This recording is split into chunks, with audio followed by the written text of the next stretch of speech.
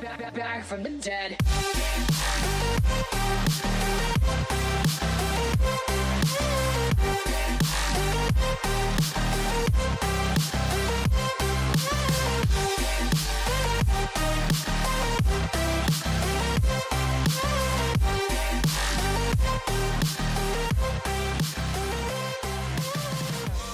Ladies and gentlemen, you're all invited to go fucking mental. Hey guys, what is up? Welcome back to the channel. I am here today with yours truly. Eilfie is in the house. It is Paranormal Podcast Day, or wait, is it Handmaiden's Tale Day? I can't remember which one. No, Paranormal Day. It's definitely Paranormal Day, although it feels like we're living in a tale right now. It feels like the world's exploding around us, and we're just kind of sitting here like floating on a rock in outer space, you know what I mean? So I hope everybody's doing well. I'm so excited for this stream today. This is a stream, honestly, Eilfie, haven't I been talking to you about this for like ever? Like since we became friends, like the first thing I think I asked you about was Mothman. I was like, I envy Eilfie. Like, I can't wait. Like, I really feel like this particular stream is going to be more on Eilfie because not a lot of people have actually been to the location where they claim that Mothman resides. And Eilfie got to go, and you get to hear the behind-the-scenes stuff, and I'm so excited because it's just so cool. And, like, this is my hands-down favorite crypto. What's your favorite crypto character, Eilfie? Honestly, I definitely like Mothman since I've been there a couple of times and I like the legend. But actually, one of my favorites is the Jersey Devil. That one's still, is it okay? yeah. That's also one of the places I want to go back to. Like, I want to check that place out more thoroughly. Right, man. I'm so jealous, so jelly belly. So you got to go to the Mothman area, okay? This is like amazing shit. Like this stream. I feel like I've been waiting to do the stream for like ever. Like before I even knew you, I was ready to do this stream. So, first of all, I mean, there's so much to go in, but let's just start off asking, do you think he's real? I think there was something there. Mm-hmm. Like, I definitely think, like, I'm not sure if it was quite what they described, but I think there was something, there was a cryptid there of some kind. Ugh. Because apparently just that area alone is just all the strangeness. Strangeness.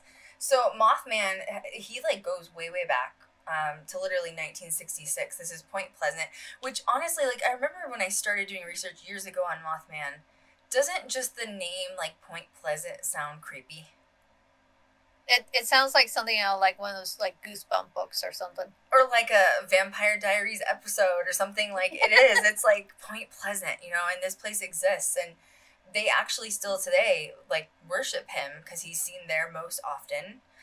There's so many theories behind it. I can't wait to get into it. But there's a museum. Have you been to the museum of Mothman? Yes. You have? Yeah, I actually got to go there and everything. It's really cool actually because it's a mix of the case itself, but also the Mothman Prophecy movie that came out early 2000s. Is it big? Like what would you like compare like the museum? Is it large or is it just kind of like, you know, okay? I wouldn't say it's big. It's like it looks like the building they used for it, because this was a while ago, so I don't know if they've added to it since last I've been there. But when I was there, it was about the size of your like a general store, like an Ace General Store, one level, but it was like packed full of stuff. Like they had all sorts of oddities and evidence and this, that, and the other, and lots of newspaper clippings and everything. Like the museum definitely just was filled with stuff. But yeah, I would say about the size of a general store, give or take. So this just kind of like randomly popped in my head. Do you think that when you have, because like they literally have a shrine for Mothman, like they have an actual, right? Have you seen the statue? Like there's like I have seen.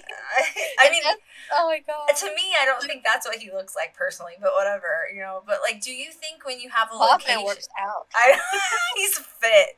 Except there was like, a meme for a while. I don't know if you saw it. They had like a picture of Mothman's butt, or like it was a meme, and like it was just, yes, like I remember that. it was like this turned in like insect butt, and like everyone was making fun of him for it. And I was like, but like, do you think when you have a museum who is literally collecting every single piece of everything, including a shrine, do you think that attracts it to that location? I could see where with something like that, it might because we're not sure what we're dealing with. I mean, it could be a humanoid, it could be interdimensional, it could be alien, it could be even like go into the realm of the occult stuff. So, but I can definitely see where like you're kind of adding energy to it as you have people going to it. I mean, you have the Mothman Festival, you have the museum, you have people taking pictures at the statue, so it probably can like feed into the energy if there is anything there. I mean, it keeps everything going and whatnot. So I wouldn't be surprised, but also I can see maybe Mothman him like the creature themselves might want to be just left alone too. Like stop it, just stop it. A lot like the Bigfoot theory of like they just don't want to interact with humans at all. Like I can't say I blame them. He's honestly. like, I don't blame them. Yeah, I don't. Like we were texting in group chat today, and we were like, the energy's weird today. Why is everybody acting weird? And we're all like, we don't like people. All three of us are like. I'm just done. I'm just done. I'm just done. So Mothman's 7 feet tall, so that's large compared to like a human. You know, like a normal guy is like the highest is what 6'1" ish, so about another foot on top of that. Okay, yeah. 12-foot wingspan, that's massive. But what he's known for is the glowing red eyes, gray in appearance, but it's always usually nighttime. Or if he's flying, it's like black. You know, he looks black or gray or whatever. The one appearance, the one woman did get pretty up close and personal. She said, and she's described as a slightly gray feather appearance to it from what she saw. Though I'm like, if you saw something that's 7 feet tall with a wingspan like that, I don't know how much you would be taking other than wanting to get away from there. True. Like, well, that means she saw texture, right? Like, she saw texture. But it was that close, she saw the texture. But it's interesting if they call him Mothman, and if they saw feathers. It's interesting they refer to Mothman rather than not like Birdman or something. You know what I mean? Like, I feel like if you would think of feathers, the first thing you think of is a bird. Yeah, and that's why I find it strange. Now, like, they talk about in the reports and stuff, like, the newspaper dubbed it Mothman and stuff because it was in the 60s, and Batman, the TV show was pretty big then, so it was like, Batman, Mothman, they're like, oh, creature of the night, let's go with Mothman instead. So they don't want him to get confused. Of the large, glowing eyes. Right. The red eyes, bird-like creature. Okay, so Point Pleasant, West Virginia. This is like pretty much on the coast. Isn't Point Pleasant like on the coast? I don't think so. I looked it up the other day and I was like, I have to see this because I'm going to peek at it again. Because it's not far from the Pennsylvania border and also Ohio border, and that's actually where you see reports coming out of Ohio. Oh, okay, you're right. Because basically when you're right across the river from Ohio, because I remember we would be in Ohio and we crossed the river and then we're in West Virginia and everything, because from where I am, it's about 3 hours away. So it's not very far. So it's kind of near almost like 3 borders of states. My brain, for some reason, thought it was like closer to Maryland, I guess. My brain was right there. But yeah, I bet I've driven right through there. I can't believe I never stopped because, like, I've been road tripping through there. Technically speaking, if you look at it, like, without the Mothman stuff, it's a small working town. It's ones that you pass by almost every time when you're traveling through and everything. Like, without the Mothman, you probably wouldn't even really, like, take notice of it. You drive by it. I'm looking up stats on it right now. So, 2010 census for Point Pleasant was only 4,350 people. Yeah, it's highly not doubt it for much more census. Well, 2019, the population actually decreased. So it's 4,146. So it's wow, it got smaller. Yeah, it did. It got smaller by 300 people. So that's really interesting. Yeah, because I remember, like, okay, when we went to Point Pleasant and everything, there was the main road strip and everything, which had all the shops, like the Mothman Museum, the diner. I think there was like an antique shop. Did you go in the diner? I think so. I think we went into the diner. Eilfie. It's cute. It was like very Mothman UFO themed and everything. Eilfie is I say I'm the supreme. I'm not. Okay. I bow to Eilfie because she's done the coolest shit, like, ever. Like, I literally could just listen to Eilfie for hours on the things she's done. So what is the vibe in the town? Like, what does it feel? Does it feel like a small town? Does it feel cryptid? Does it feel haunted? You know what I mean? Like, what's the vibe? Oh, I know what you mean. It felt, it definitely felt very strange. I mean, it's a small town. It has that very small town feel. It's almost like, okay, like if you ever watched like a Stephen King movie or like even X-Files, and they've had to investigate those tiny towns, like there's always, like, I feel like it's one of those towns where everyone knows everyone and everyone's in everyone's business too. It definitely felt like that because I had the feeling like when we went there, it's like no one can keep a secret. Probably everyone knew what we were doing there. Okay. That we were all there. I have a question because I've experienced this in small towns. So you're there with the film crew, and you're like, my eyelash is falling off. I think I don't know what's going on here. It was one of those days. I went to this small town. Oh my god! Well, I went to a few of them. One was 400 people, so very teeny, and then the other one was 900, and like so you were but 4,000. That's still small, you know. Yeah. Was it one of those places? When you walk in, you've got a full film crew, and it's like a thing, you know, like it's probably like one of the biggest things that happens there is everybody watching you, and like their eyes are on you to see like what's going on and like questioning it. I think to some extent. I mean, like, granted, this place was already used to people coming in and investigating the case, and even the Mothman Festival itself, so they were kind of used to camera crews probably coming in doing the usual, oh, it's around Halloween, it's around the anniversary, okay, let's do this and everything. But it was definitely one of those, when we would talk to people, I felt like, if I remember correctly, everyone's like, oh yeah, you're here for Mothman. Right. And like there was some people like, I feel like almost like they had memorized what they were going to say, because they got the usual like 20 questions of what they thought about Mothman, were you ever a witness, what do you think of this place, what do you think of the curse, so on and so forth. So they already had their answers already. So it's like, because when you go investigate, there's like still a few witnesses still alive, and they've been probably talked to 100 times, and they're like, yep, let's do this, I'm ready, let's do this again. Right. They're like, yeah, I know what I'm talking about. It's like, I was thinking about though earlier before we like chatted about this, I was like, oh my god, remember when we talked about Loch Ness and how Loch Ness is literally like their economy, like they have to have that for their economy. I assume it's similar with Mothman, don't you think? Oh yeah, totally. I think Mothman is definitely one of their like cornerstones of their tourist economy and everything, because if I remember correctly, we had to go over the river to the other side, technically I think in Ohio, to stay at a hotel there. Really? Because I don't think there was any hotels on that side of town, if I remember correctly, or at least not one's big enough for everything. Because I remember we had to cross back and forth on a bridge, right, a few times and whatnot. I'm looking at. So it wasn't a very big town. So like that is their moneymaker right there, is Mothman. Wow, it's kind of like, so I've been to, if you go like a little further, obviously this is West Virginia, but up into Kentucky on like south side of like Cincinnati, there's the river, and so on one side is Cincinnati. You have the river, the highway, and then you have Wilder, Kentucky. Wilder, Kentucky is where Bobby Mackey's is. So I've been there, and it's so strange because, well, Wilder's like literally 4 blocks long. Like, not even kidding. Like people are like, oh, let's go to Bobby Mackey's. I'm like, okay, you realize like it's the middle of nowhere. Like, I mean, you can go to Cincinnati, but it's a drive. Like, I'm not talking like a little river like that, though. That river is massive, and it takes a minute to get over that river, you know, like over the bridge.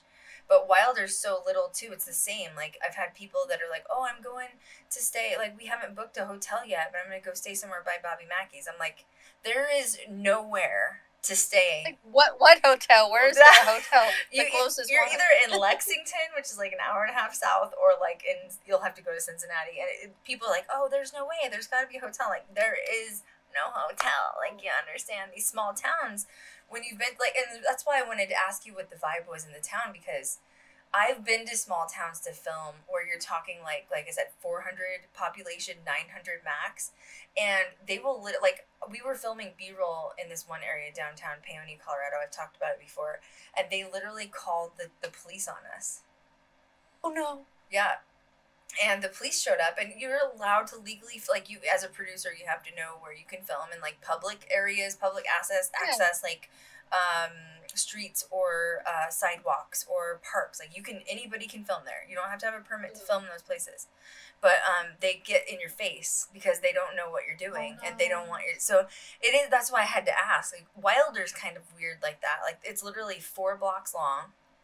Like, I remember Wanda, before she passed for Bobby Mackey's, she was like, let me show you around the town. And it was like, okay. And it was like a 4-block radius. Walk up the street and back down the street. There you go. And that was it. She's like, and that's my house there. And I'm like, wow, that was a great tour. You know what I mean? But it blows people's minds when you haven't been to places like, even 4,000 small. Like, metro area of Vegas is millions, you know what I mean? Like, you're thinking of 4,000 people. You're right. Everybody knows everybody, literally. Oh, yeah.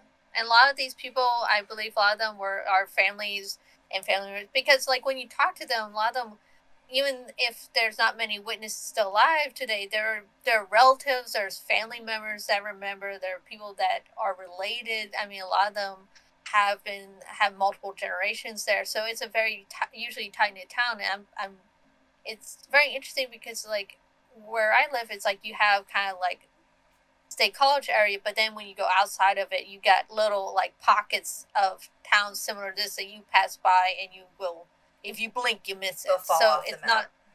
Oh yeah. So a lot of these, and I noticed a lot of people probably, like, if they didn't work at, like, the few places that were in the town, a lot of them probably commuted outside town to find work and everything, because I can't remember what originally the town did and whatnot, but that had kind of died down, so the Mothman stuff came about just the right time to kind of bring it back to life, essentially. It's funny you're saying that, because I just decided to look up Point Pleasant, West Virginia. Like, every major city has, like, a city page, you know, which is like, here's about the city and the population and what to expect.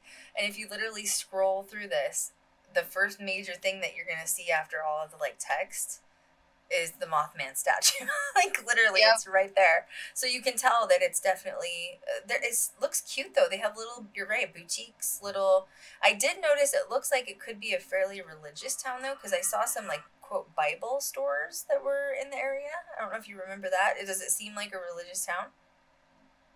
I mean, it's a small town and everything. I wouldn't be surprised, and I honestly wouldn't mind going back there just to see what has happened and if it's grown or not, because I do remember there were a few more shops the last time I was there, because I've been there 3 times at least. Mm-hmm. Yeah, I think 3 times. So jealous. Mothman I Festival still haven't gone to a festival yet, though. Yeah, September 17th and 18th. I would love to go. 3 hours isn't that bad. That's not too bad of a drive. Oh, no. I mean, the worst part, though, is depending on what road you go through, you do end up kind of going through the mountains and the twisty roads and everything, so it's not quite a straight shot. So winter wouldn't be a good time to go in that area, probably. It was cold. Is that still Smoky Mountains area, or is that not quite Smoky Mountains? I think that's still part of the Appalachian Mountains, okay. too. Like, you do run in through, kind of like, weave in and out of the Appalachian Mountains to get there and everything. Which I've been fascinated with those lately, too, with cryptoids. So this is really cool. My God, yeah. TikTok. Have you seen TikTok is blowing up with, like, cryptoids in, like, the Appalachian Mountains and, like, the Smoky Mountains? And they have people that live in the area. We need to do a stream on it. I'm planning on doing it eventually, but the locals are probably like, what are you talking about? Of course we have cryptids. What else is new? These people on TikTok that I found, they're like, oh yeah, we have Bigfoot, and we learned that you don't go outside when it's dark, and if you leave your phone in your car, well, it's staying there till morning. And I'm just like, whoa. Like, they're not joking, and they lock up their animals in the barn, and like that, and if you don't leave your horses out after dark, and like, I'm just like, wow, this is like deep, you know? Oh yeah, the Appalachian Mountains get very interesting. Like, I live on the edge of mountains, but I don't like live in the mountains. Like, there's a definite difference between, like, I'm in the valley of Center County, but then there's a difference between being in the valley and then being in the mountains. That's a whole different ball wax, and there's so many different folklore and cryptids and creatures, and they're like, yep, that's just a thing. And it is. It's very, like I said, I've found these people on TikTok, and they're just like, as a matter of fact, it is a thing. You know what I mean? But Oh, my yeah. dad owned property, and I've had to go to these properties over the years. They're still in the family in I guess you would call the foothills of the Appalachian Mountains in Tennessee. I'm not going to say what Okay. town. And I've had to go to these properties to check on them and stuff. And it's not just cryptoids you need to worry about. It's some of the people. Oh, yeah. Sometimes it's the smaller town areas. It's not just the towns. There's actual people. What did Kat The call mountain people and the everything. mountain people? Yeah, Kat Yeah. talks about there's people in Vermont that live that way too, like in the mountains, like off the grid, not even in a house. And like this is where you get the whole conspiracy theory of that they're like camping out in the parks, and they're like the savage like people that are like cannibals or whatever. But I think that's getting a little steep, but I will say that there are, yeah, it can be unsafe. I will say that, especially knowing. Yeah, there's definitely like mountain people up in the Pennsylvania Appalachian Mountains and everything. It's usually one of those like you kind of have to use your common sense. Like if you see a dirt road going off somewhere and it says private property, don't go. Don't go. Just don't. Well, and not even that. Other creatures too. And I know we want to get back to Mothman, but another example is we were filming on set with Kat, and we found a like cave off to the side. This was in Arizona. We were hiking up this trail, and like because there was quartz everywhere. It was ridiculous. There was just quartz embedded in the ground. It was beautiful, but we kept hiking up this trail, and we got into and once again, no car access. Like this is all on foot. And we found a couple of caves, and we swore we heard people or something talking up there. You know what I mean? And I was like, no, don't go in there. Like, we don't know what's in there. We don't want to piss anybody off and get shot. Like, whatever. You know what I mean? And even Kat was like, danger, danger, turn around. You know what I mean? Like, so I'm just warning you guys, like, be safe and think before you do things. Because, and maybe it is not a human, you know, to be worried about. Like, maybe it's an animal, or maybe it is weird people that are camped out living in there that are cannibals. I don't know. So, yeah, but when you get densely foresty mountains, yeah, you don't know what to expect. You don't know what's been living up there forever. You know what I mean? Yeah. I mean, we still have wildlife. We have wild preserves, and we have dense forests up here, especially if you go further north and whatnot, that are... You're close to Penn State still, right? Yeah, we're close to the center of Pennsylvania, but when you go further up north and you really start hitting the mountains and the dense forests, we have like wildlife preserves and everything. We also have a huge caving explorers in the area too. I mean, because what is that called? Splunking or something? Yes, spelunking, I think. Yeah. Oh, sorry. But there's still cave trails that are being found. I mean, they still find routes through the caves every year. There's always new ones being found, and there are people who actively like go through. And some believe that there's cave tunnels that would probably take you from one end to Appalachian Mountains all the way down to the end of it and everything. Oh man, yeah. Larry just said the hills have eyes. That's how Kat explains it. Oh God, no. Yeah, no, thank you. Kat says you have to be safe with some areas of Vermont because she lives in New Hampshire, and it's sort of the same. There's just, like you said, you see a dirt road that leads to nowhere, be very careful, you know. Just don't. Going that direction, if you know what I'm saying, because you just don't know what to expect. It's true. Okay, so... And make sure you have a vehicle that actually can take a dirt road, too. Yeah, how do you feel about, just a random question, how do you feel about, like, you know, if you're investigating, filming cryptoids or anything, really, do you think it's safe to take weapons with you? I'm not saying a particular weapon, but do you think you should take armed something, even if it's like a knife? I mean, I could definitely see... It's one of those where I feel like, because most of the time when you talk about cryptozoology and everything, most of the time I feel like people should take some classes in, one, self-defense, but also in wilderness self-defense survival. Against... I might come up on a Yeti. I have to make sure I can black belt that shit. You know what I mean?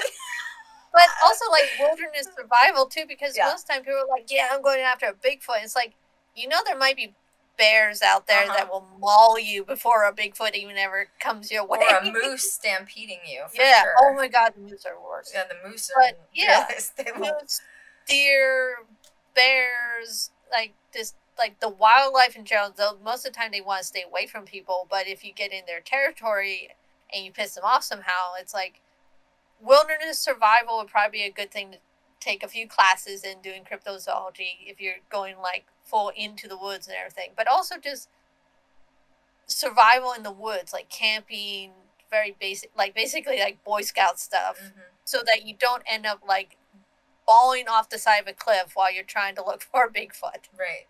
I do get worried about that too when you think about it, because I think in some of these, walking around with expensive equipment. That too, and tons of people, your whole crew with you, you're responsible. But I've been to locations where I don't know how to explain it. I guess and maybe you can confirm this, where it feels outdoor, especially, is like vortexes or like portals. Yeah. And I've been to locations where we're investigating and we get lost and we're not even far. And it's not on purpose. Yeah. It's just, it's the portal or the energy in the air, and you get completely like discombobulated. And you literally like can't, you're right. What do you do if there's an emergency and you have to like camp out for the night or something? What do you do? Oh yeah. Come equipped. You have to be packed. Also, it's like, it's so easy. Honestly, especially if you're in, virgin forests or like very camped forests, like woods that aren't usually used in trails and stuff. Like if you go off the trail, if you go deeper in the woods and everything, that's when you can really get disoriented or turned around. And it's one of those, like, you should know some basic, like, following the stars or ways to get out of there alive, because it's not like just going on a trail and you just follow the trail to the end, you're good. Most of the time when people do their, like, cryptozoology searches, they're going off the trail, deep in the woods. I mean, earlier when I was talking about Jersey Devil, the Pine Barrens, some of the Pine Barrens has not even been fully explored because it's so dense and so rugged and everything that people haven't completely explored the area or know what's there. So there's a lot of possibility of danger just from the environment and not even worrying about anything running into you or whatnot. So it's one of those, like, common sense. I agree. This is why, I mean, and I love Mothman. And reflective gear. If I got, reflective gear and like some yarn with Cat so that you can just like mark everywhere you walked. Cat, we need your yarn. Finally, we have a necessary need for your yarn. But, that's crocheting something. We needed the yarn for something. Cat's crocheting Bigfoot, that scarf, you know what I mean, over in the corner. Like, Cat, we need the yarn. Yeah, we needed that yarn. What are you doing with it? But that's why, I mean, I would do it. I would absolutely go investigate Mothman. But I really don't like outdoor locations for this reason. And it's because you get lost. It's dark. I've done outdoor locations. That's why. So, and you have to be careful. You don't know what the wind is going to sound like over EVPs and when you're trying to film. And like I told you I went to this one haunted location in Colorado Springs, and it was off the trail, and it was a hike, and it was a hard, you're right, you're carrying equipment. It's a lot of physical, that you have to do physically, prepare your body for. You're right. Sliding down mountains happens. It absolutely happens. Like Josh Gates. Oh, I can only imagine oh God, the insurance on that alone. That's true. Their liability is like $18 million just in case. You know what I mean? I mean, I remember a few times. Okay, I apparently, because being the witch is like, will chuck you into the woods. You're a witch, he'll talk to you, whatever. There were so many times I was thrown into the woods and everything. And the wood, like you said, the woods is difficult to film. Like, audio is a pain in the neck. It is. I mean, because they're trying to catch you talking. They're trying to catch your audio, but also trying to make up for the fact that even if it doesn't seem like it's windy with the mics and everything, you know how it's like the mics will pick up everything. The cricket farts, you'll hear it 100%. Oh yeah. So then you like hear, like, because then you have like the camera crew trying, like, off in the distance, trying to be out of the way, not on I'm laughing because it's so true. And then they're like, they stepped on a branch. Sorry, that was me. Oh, like, was it Bigfoot? Like, trying not to move, and then you're freezing and everything. Yep. because like you're not bundled up enough, and like after so long being outside, you're cold. And then you're hot. But they're like, okay, we need to do EVP session. It's like my teeth are chattering. Uh-huh. I can't do it. It's true. It's so true. And that's why outdoor locations aren't my favorite. I would do it though. I would absolutely do it. I would love pay for it. I love the idea because Same. there's so many cases outdoors, but on the other hand, it's like such a pain in it. Well, It's that's we like need Island of the a Dolls. tent. I would love to do that, but oh my god, we have to take a boat in. Think about that with an entire crew and all the equipment. Oh my god. Whoa. It just exhausts me thinking about it. You know what I mean? Like, I mean, you'd have to go in bare minimum, but you still need certain things. Where do we charge everything? You'd have to try Like to take a generator. Yeah, see? Yep. Oh, yeah. And then you have to get all the lighting. When Ghost and Adventures generator. went, it was like they had to take like 12 trips back or something. Like, and yeah, you're right. I mean, can believe it. And then the mosquitoes, like you have to think ahead of everything. Then the bugs dropping from the dolls, like yeah, I mean you have to think ahead big time. And then if you get stranded out there, yep, a tent, like literally, and like oh god, the pain. It's so much easier just to go to indoor location. But then again, you're right, you do catch really cool stuff. Okay, so let's talk about Mothman. So the very first experience of Mothman was 1966. Do you want to talk about it? Okay, so with Mothman, like, it's a very short window because it's between 1966 and 1967. So 1966, November 12th, 5 men nearby the town of Plandian were digging a grave, apparently, and they reported seeing a man-like shadow flying overhead. So this is, like, apparently the first, like, documented sighting of it that people said and everything. So it's like they were digging a grave and they see this big shadow fly over or whatnot. But it's not until November 15th where we get the more famous one, the one that everyone more talks about, which is the couples Roger and Linda Scarberry and Steve and Mary Mallet, who were chased by basically the 7 foot tall giant wingspan flying creature near the TNT area. That's the big one that everyone talks about mostly. Mm-hmm. And this one, I don't know. Roger and Linda Scarberry. Like it's that old thing of like there's no coincidence. You know what I mean? Like they were right where they needed to be at that time with that last name Scarberry, and Mothman was like, "There's the Scarberries. Let's go down and see what they're doing."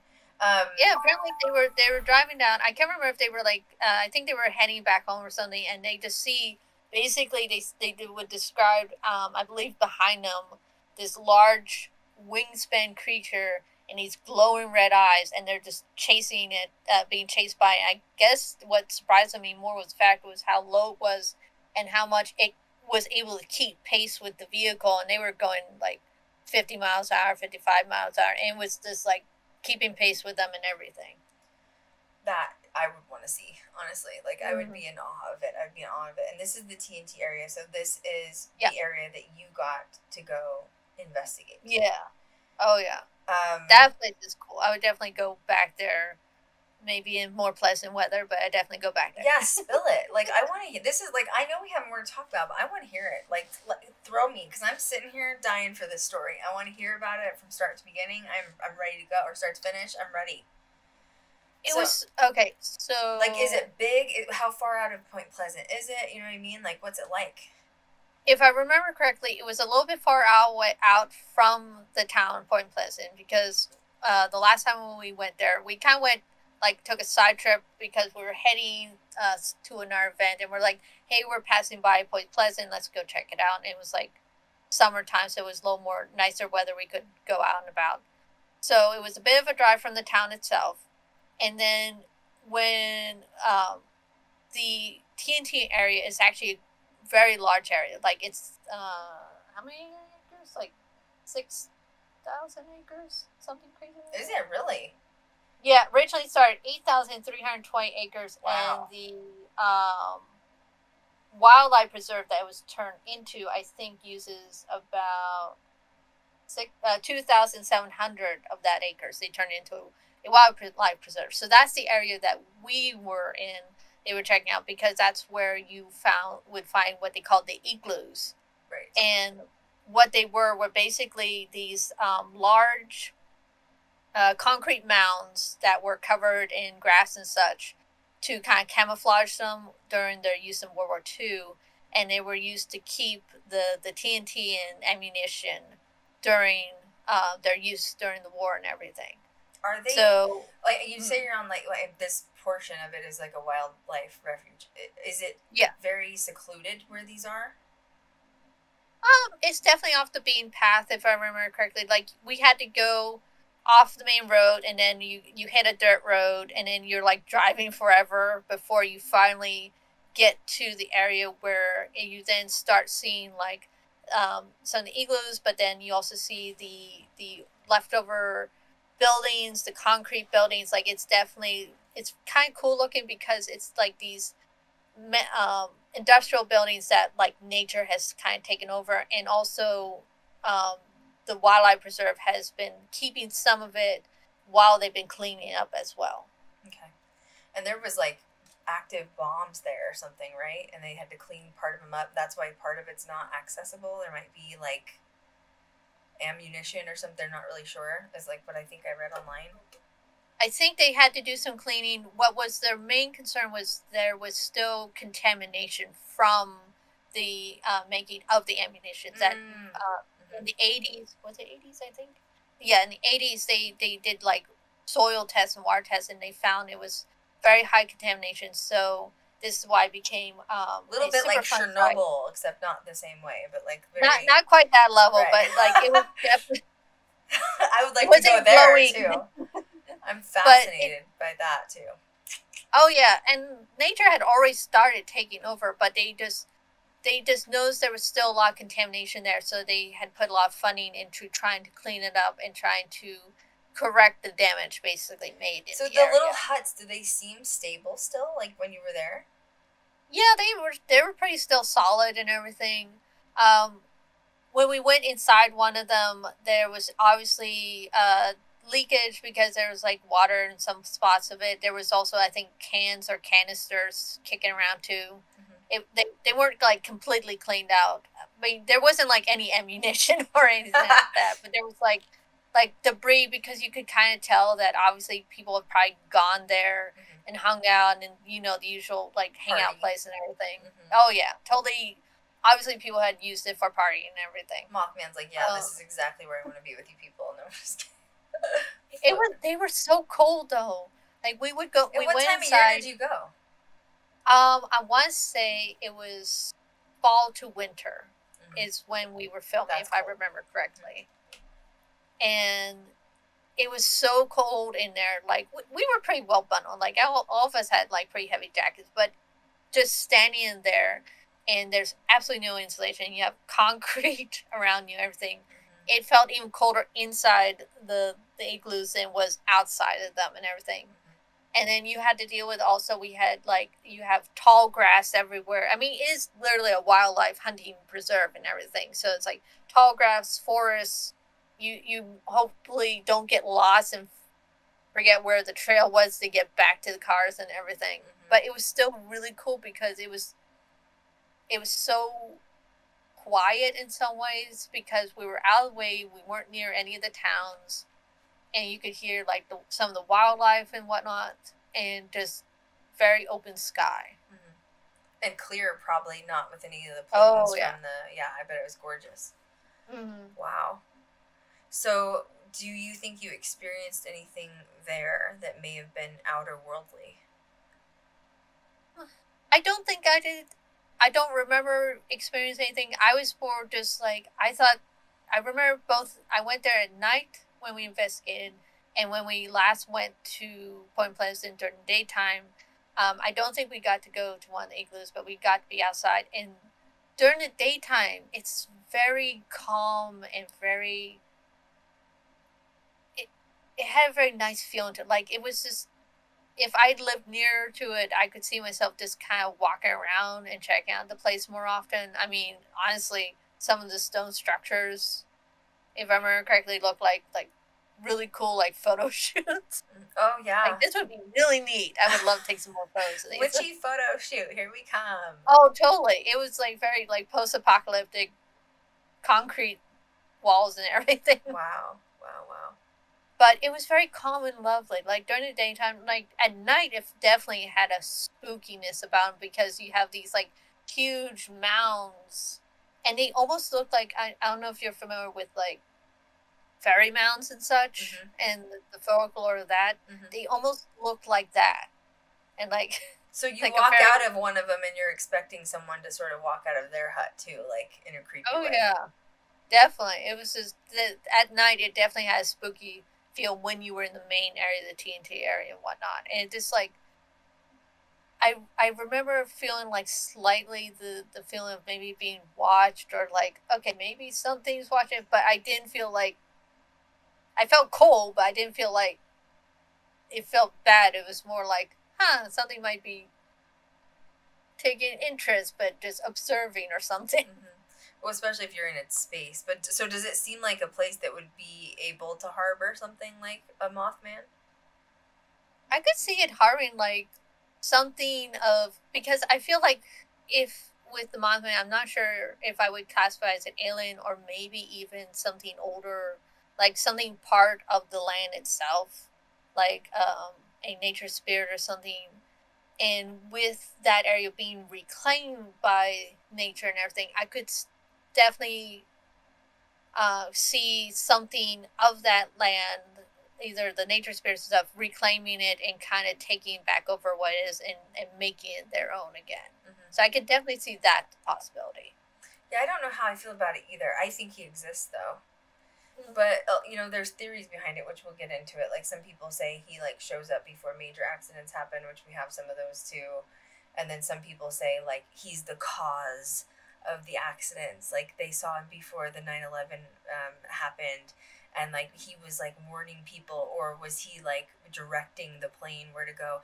I don't think it's that. I do think it's more of a protective energy than, like, a doomsday sort of energy. You're right, though. It does seem more like almost indigenous in a way, maybe shamanistic type of thing, like for sure. Totem, maybe a spirit totem, an animal totem, or something like that. Like a protector of the land and whatnot. I could definitely see that because honestly, too, if you look at the cryptids, there's so many ones, even just in the East Coast area to Midwest area, that a lot of them will have stories connected to them that go further back to indigenous area and whatnot that will describe something similar, and that usually they are protectors or that they're guardians of the land. Well, in this particular area, for example, the TNT area, which was used for obviously World War II, they say cryptids that are alien creatures don't like war against each other. So it makes you wonder if it chose this spot to sort of cancel out the negativity of war. You know what I mean?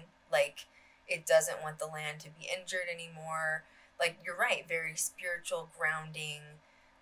When you're talking about indigenous culture, which is my culture, is you worship everything. Like, I know my family, if you would hunt bow and arrow style, you used the entire animal. You didn't waste an inch of the animal. You used the skin, you used the bone, and you also give like very big gratitude to your ancestors and your tribe for being able to provide them food from this creature. It's a very like spiritual practice.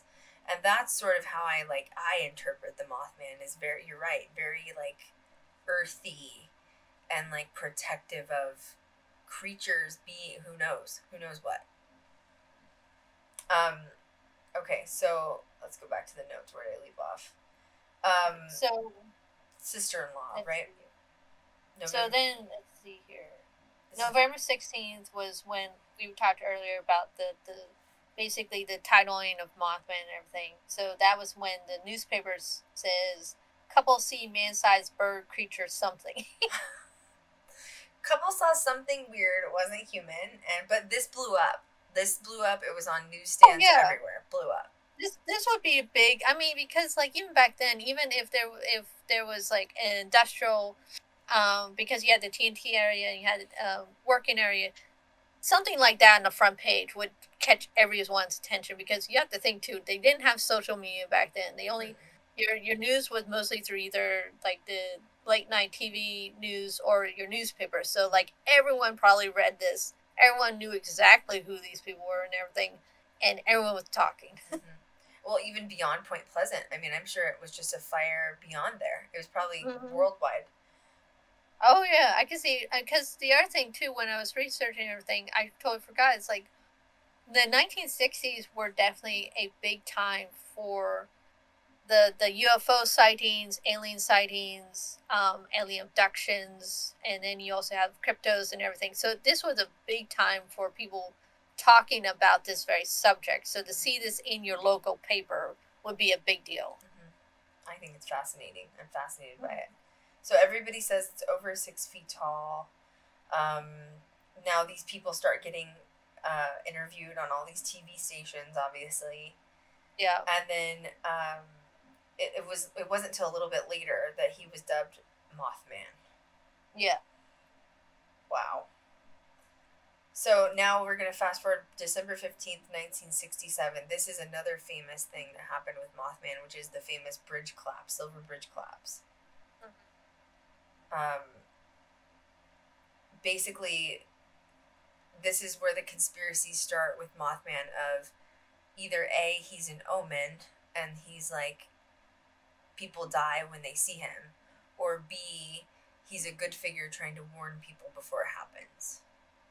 Oh yeah, and that's what I find interesting, because like before that, when you read some of the accounts of the witnesses, they just talk about large flying creature flying overhead or flying nearby, or they see it and everything.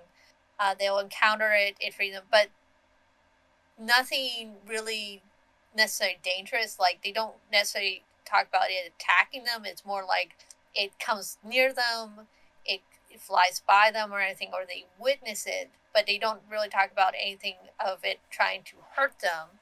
But like you said, yeah, then you have the 1967 Silver Bridge collapse, and then suddenly someone decides to put two and two together and like, oh, there has to be a connection now. Well, this was also when the famous picture was captured, right? Which is basically looks like there's a creature under the bridge side, or like hanging on the bridge side. And it was captured before the bridge collapsed. A lot of people died, didn't they? 46 people died on that bridge? Yep, 46 people in their vehicles trying to cross the bridge, as in basically just like fell into the river. God, that'd be a horrible death, wouldn't it? And I think it was the collapse failure, single eye-bar suspension chain was the defect that caused the collapse to happen. Yeah, the whole bridge collapsed. Wow, I'm just reading it too. Bridge was carrying too much heavy load, so it was basically people were driving across this bridge during rush hour traffic. And then because of this defect of how it was built, it collapsed. God, that's that'd be horrifying to watch happen, wouldn't it? Oh yeah, and I mean, there's been footage like of, I think there was it was San Francisco, where you see a bridge and it's during winds and you see it twisting and everything. So something almost similar to the fact. But yeah, there would be people on both sides of the bridge who've already crossed over, about to, seeing suddenly this part of the bridge just fall away and everything. And like, I could just only imagine, like, you don't really probably compute of what just happened and everything. And it's just like, I can't even imagine what that'd be like. Yeah, well, but then I feel like when tragedy happens like that, like, it's easier to blame something or someone. So on the negative side of the Mothman is like, oh, he's an omen, he caused the bridge to collapse, you know? And then that's that whole, like, fear-based thing that we're all used to hearing, especially in, like, the paranormal crypto world of, like, scaring people out of, like, being interested in it or, like, being open-minded about it. But that's horrifying. 46 people, that's a lot of people. That's a lot of people, especially for that time. You know, you're thinking in the 60s, like, that's a lot. That is a lot of people, and a lot of people who people knew in that area, no doubt. Like, this would probably be people, if it was people going to work, they were probably commuting to work and everything. So they were probably, some of them were locals, so there were people of that area who knew someone who died on the bridge and everything.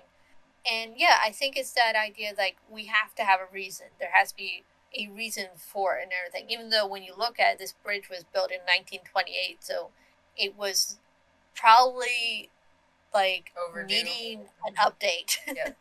It's a little for overdue. how much traffic now was on compared to 1928. Well, right. Like, vehicles became more common over time, and it did. It probably, oh, God, that's horrible.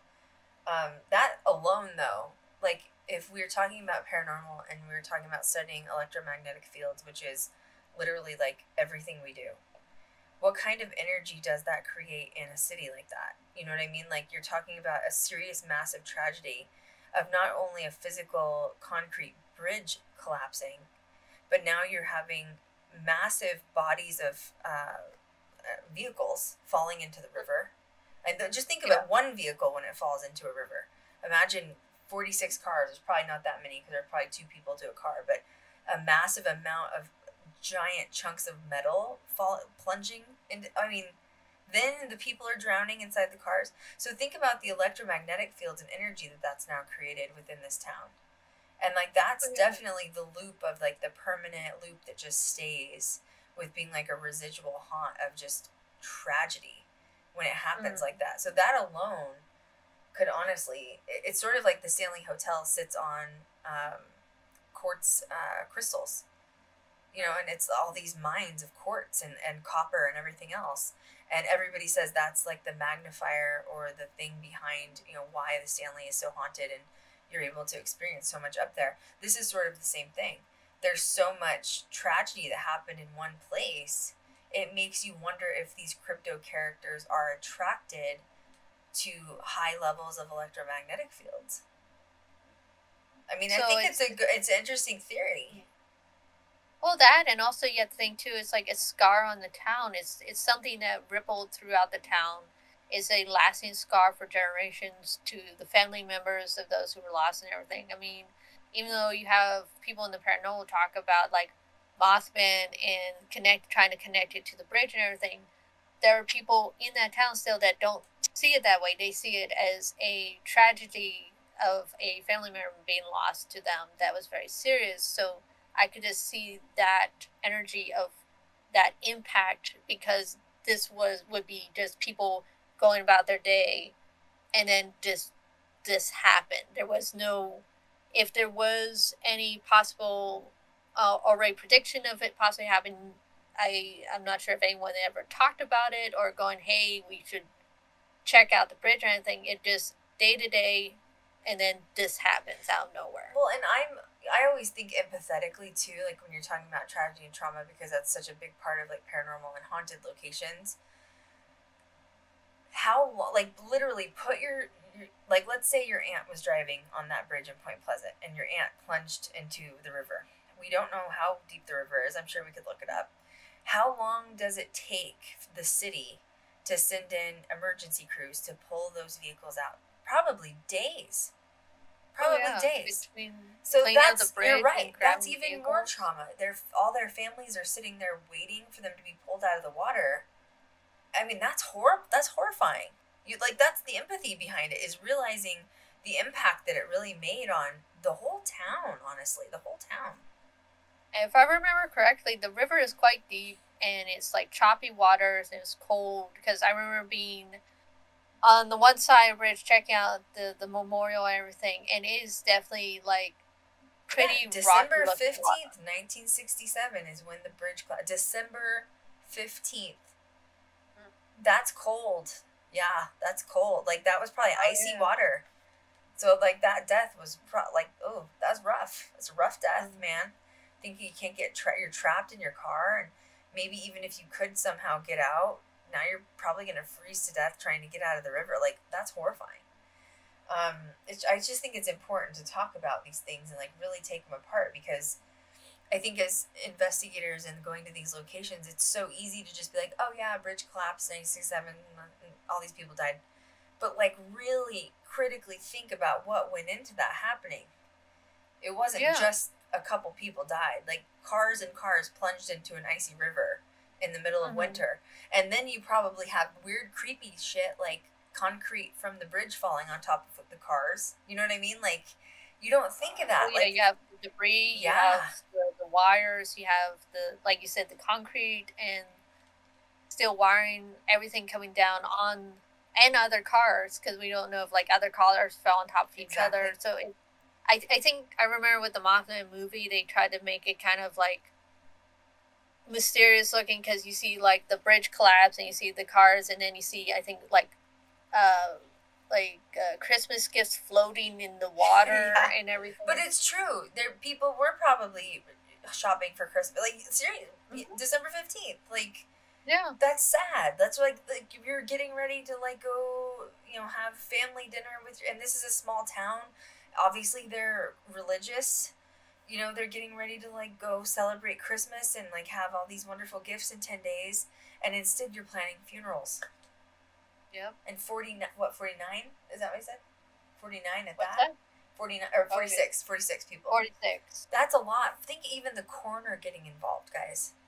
Can you imagine a small town? Would have to be multiple places to get involved if they were taking care of that. I mean, that's what's so crazy is like, can you imagine the city, the coroners, the morgues, funeral homes trying to figure out how to bury 46 people? Holy shit.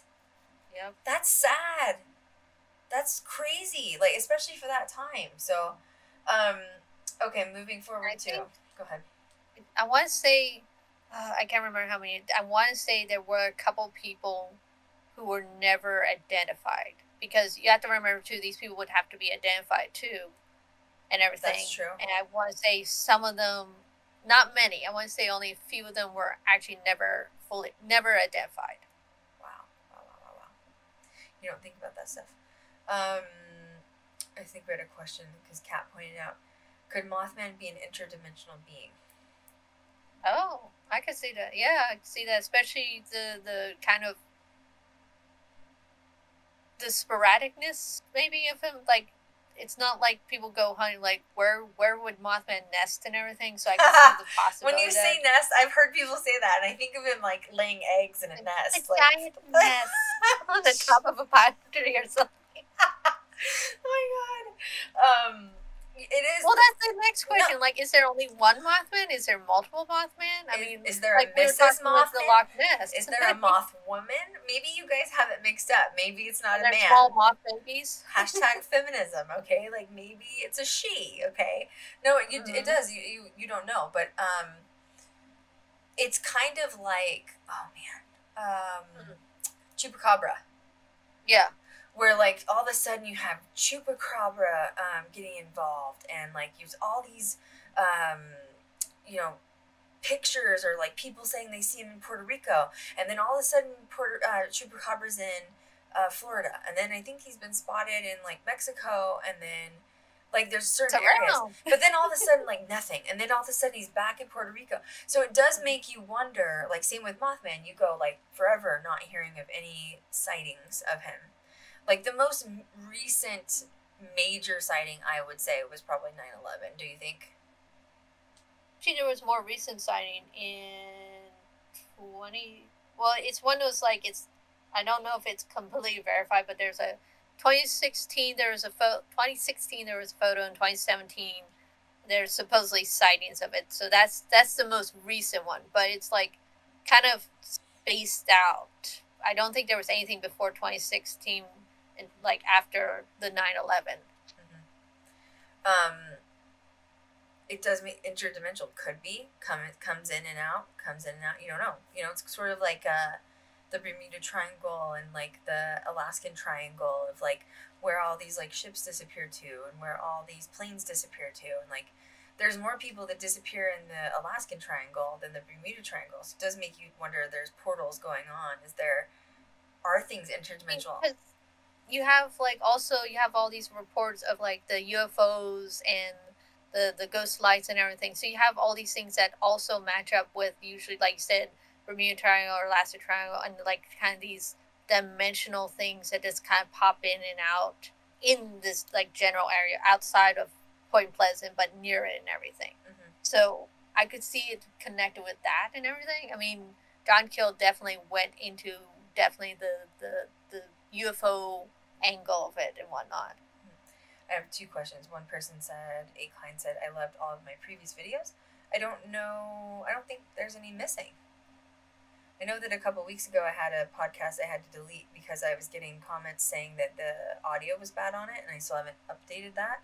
But other than that, I think everything should be up. Like, someone else said, "Do you ever go on investigations?" Yes, I can't talk about what we're doing in the future because we're doing it in private. But what we did recently, we've won 4 film festivals with our last investigation. Yep.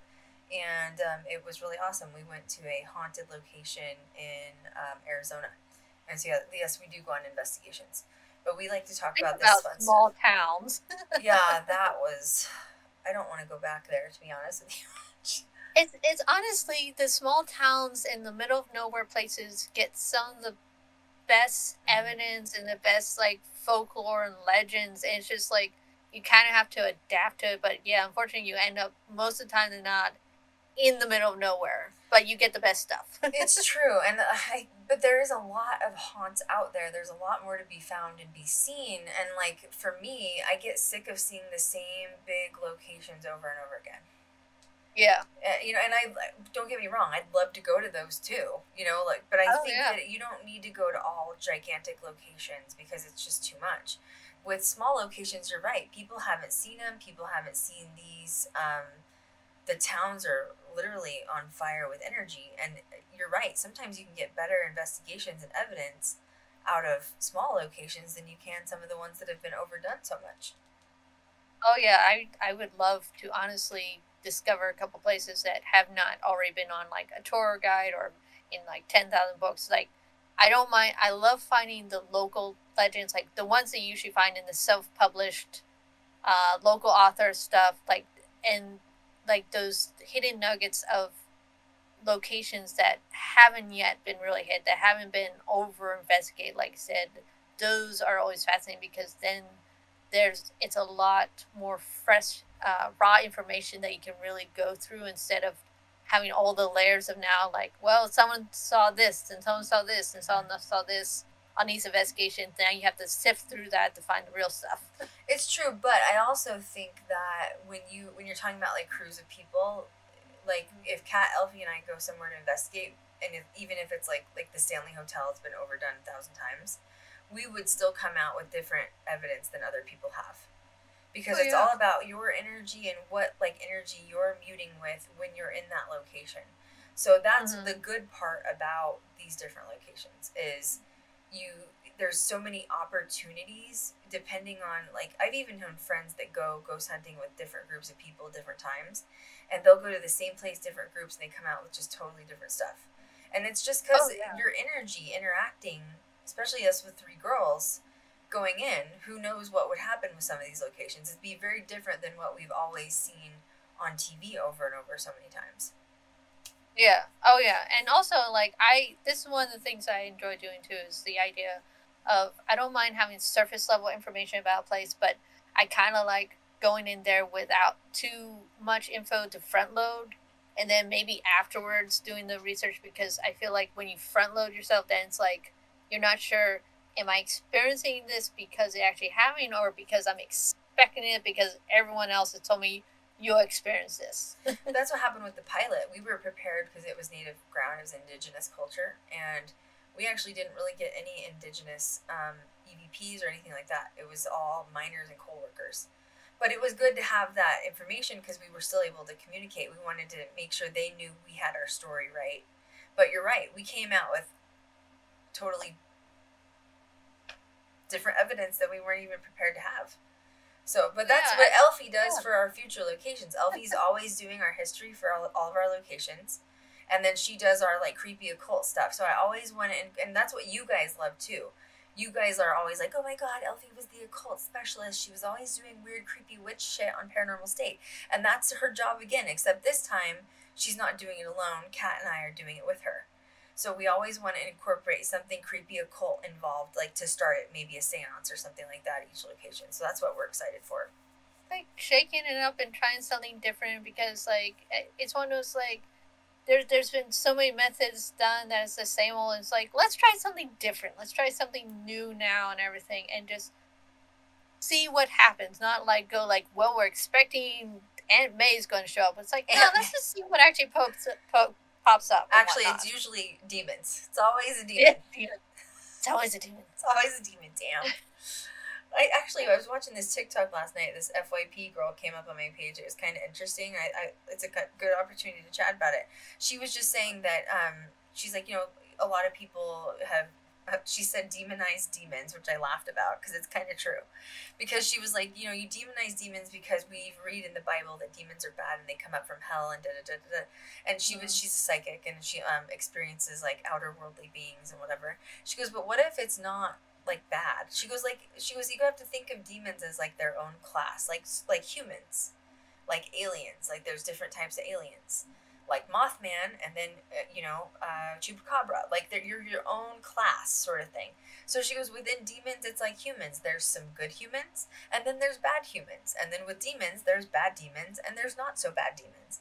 But unfortunately, we've been trained in our brain from society, from religion, from Bibles, from the damn paranormal shows that we watch, that demons are always going to inhabit your body and cause you to throw up green pea soup every time. Right? And so you have fear automatically. And it's true because, like, I've been around demonic stuff. I know Eilfie's been around demonic stuff.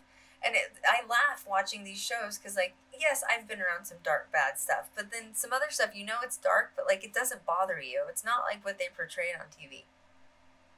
Oh, and to me, too, is in the paranormal field, unfortunately, when we think of demons and stuff, it's the very Christianized version of demons when it's like many different cultures have their idea of either dark entities or demons are called different things, and they're not simply evil or bad or something like that. That's just like one very small slice of one particular religion's view and everything, because that's all you see and everything. And to me, it's like one of those where we shade it into that because that's all we hear about or think, when actually it's one of those, I think we try to put a human morals on something that isn't human, and even though it doesn't follow by our morals, doesn't necessarily mean it's bad. It's just it doesn't follow by our rules, and it doesn't have to follow by our rules and everything.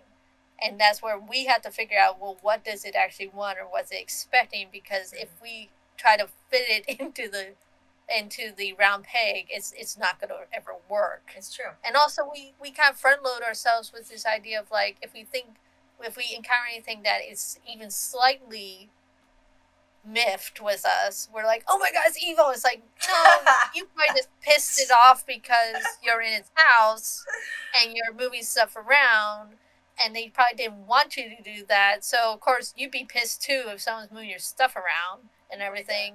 What did you expect? No. Erica, hey girl, hey, what are you doing? I think find me on Instagram. Why am I not? I haven't heard from you. Anyway, yes, I agree. Yeah.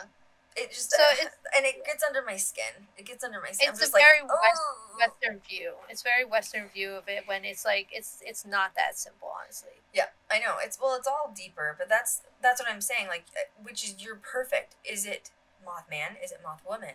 Is it a family? Is it way more than just, like, when I think of family, it's like Mothman, Mothwoman, his wife, and their 3 moth babies. What if it's like 20 and they're not related? Like why are we so specific on one?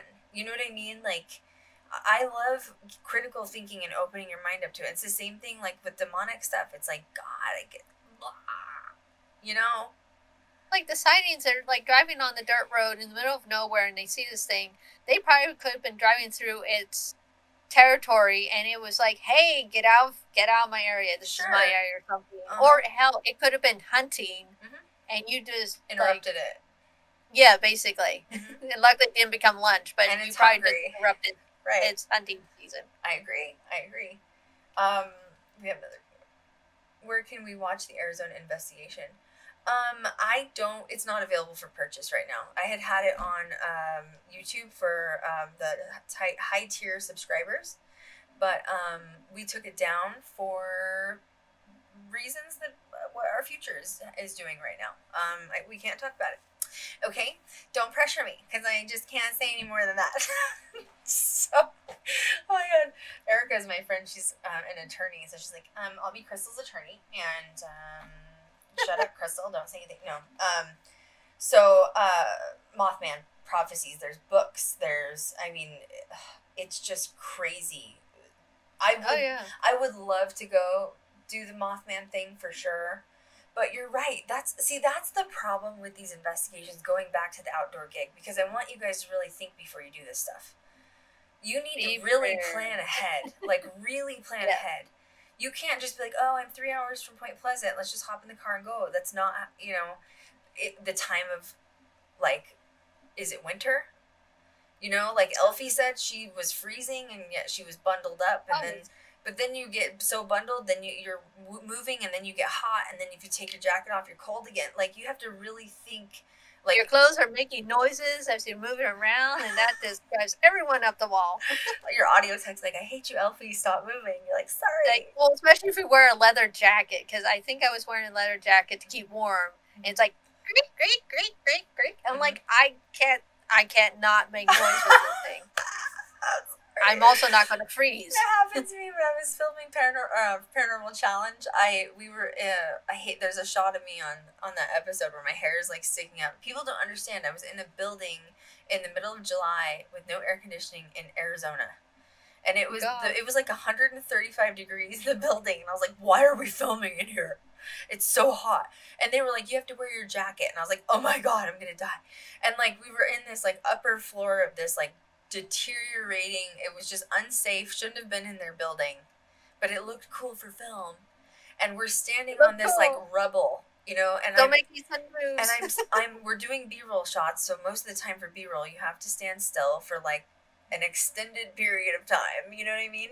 And I'm standing on rubble, and like you're like, you move in half an inch, not even, and you're like, like everything shifts, and then they like yell at you, you're moving for B-roll, and you're like, it's so hot in here, and my feet hurt from standing on gravel for the last hour. And so you have to think of, it's so much more than just getting in the car and going to investigate. You have to plan the time of year you're doing it, what you're wearing layers. Like Eilfie said, if there's an emergency, do you have a compass? Like, are you prepared? Like I said, what if you get lost by accident? If I remember correctly, like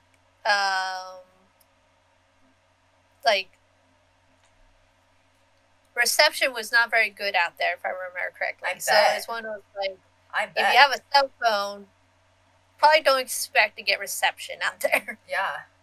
I've been, like, a lot of the small towns I filmed at, like... Oh, yeah. I don't even think people will have smartphones in some of those small towns, honestly. So, it's true. It's true. I remember I had an iPhone for this one shoot, and it was like, I was like, where is the cell phone service? There's none. And they're like, yeah, nobody really worries about cell phone service. We still have, like, home telephones. And I'm like... We have this thing called a landline. We still have this. Am I in the twilight zone? Where am I? I don't know what to do. And it doesn't matter where you go. You have no service on your phone, like, legit, like, none. So, no. Go ahead. Well, yeah, and also, I would say, too, if you're going to small towns and you're going to outway towns, too, I would say, like, understand, like, even if there's, like, stories or legends, doesn't mean the people there are just going to suddenly open up and talk to you. Because if you're someone who's not local, they're like, who are you? What do you want? Like, you almost kind of have to get them to warm up to you before you get them talking. Now, of course, there will be some people local there. They'll, like, talk your ear off and everything. But you also have to kind of respect the fact that you're not local there. Why do they need to talk to you? Why would they want to talk to you? So it's like you have to kind of like feel it out, because not everyone also digs the idea of like, oh yeah, our house, our place is haunted, or yeah, this happened here, or this tragedy happened here. Not everyone wants to talk about that. So it's one of those, you have to kind of be delicate. Point. That's a really good point to bring up too. Mm-hmm. So S.A. Rosen just said, hey Krystal, hope you're well. Hey boo, XOXO, I love you guys. I was filming for this pilot I was talking about in Arizona, and we had to take our security Josh with us. Josh went with us, and we were filming in the small town first, and then we had to go, like, there's Main Street, which Eilfie, there was 10 stores on Main Street. You know what I mean? Like, this is Main Street. And literally to get groceries, you had to drive 45 minutes out of town. So, like, but we filmed.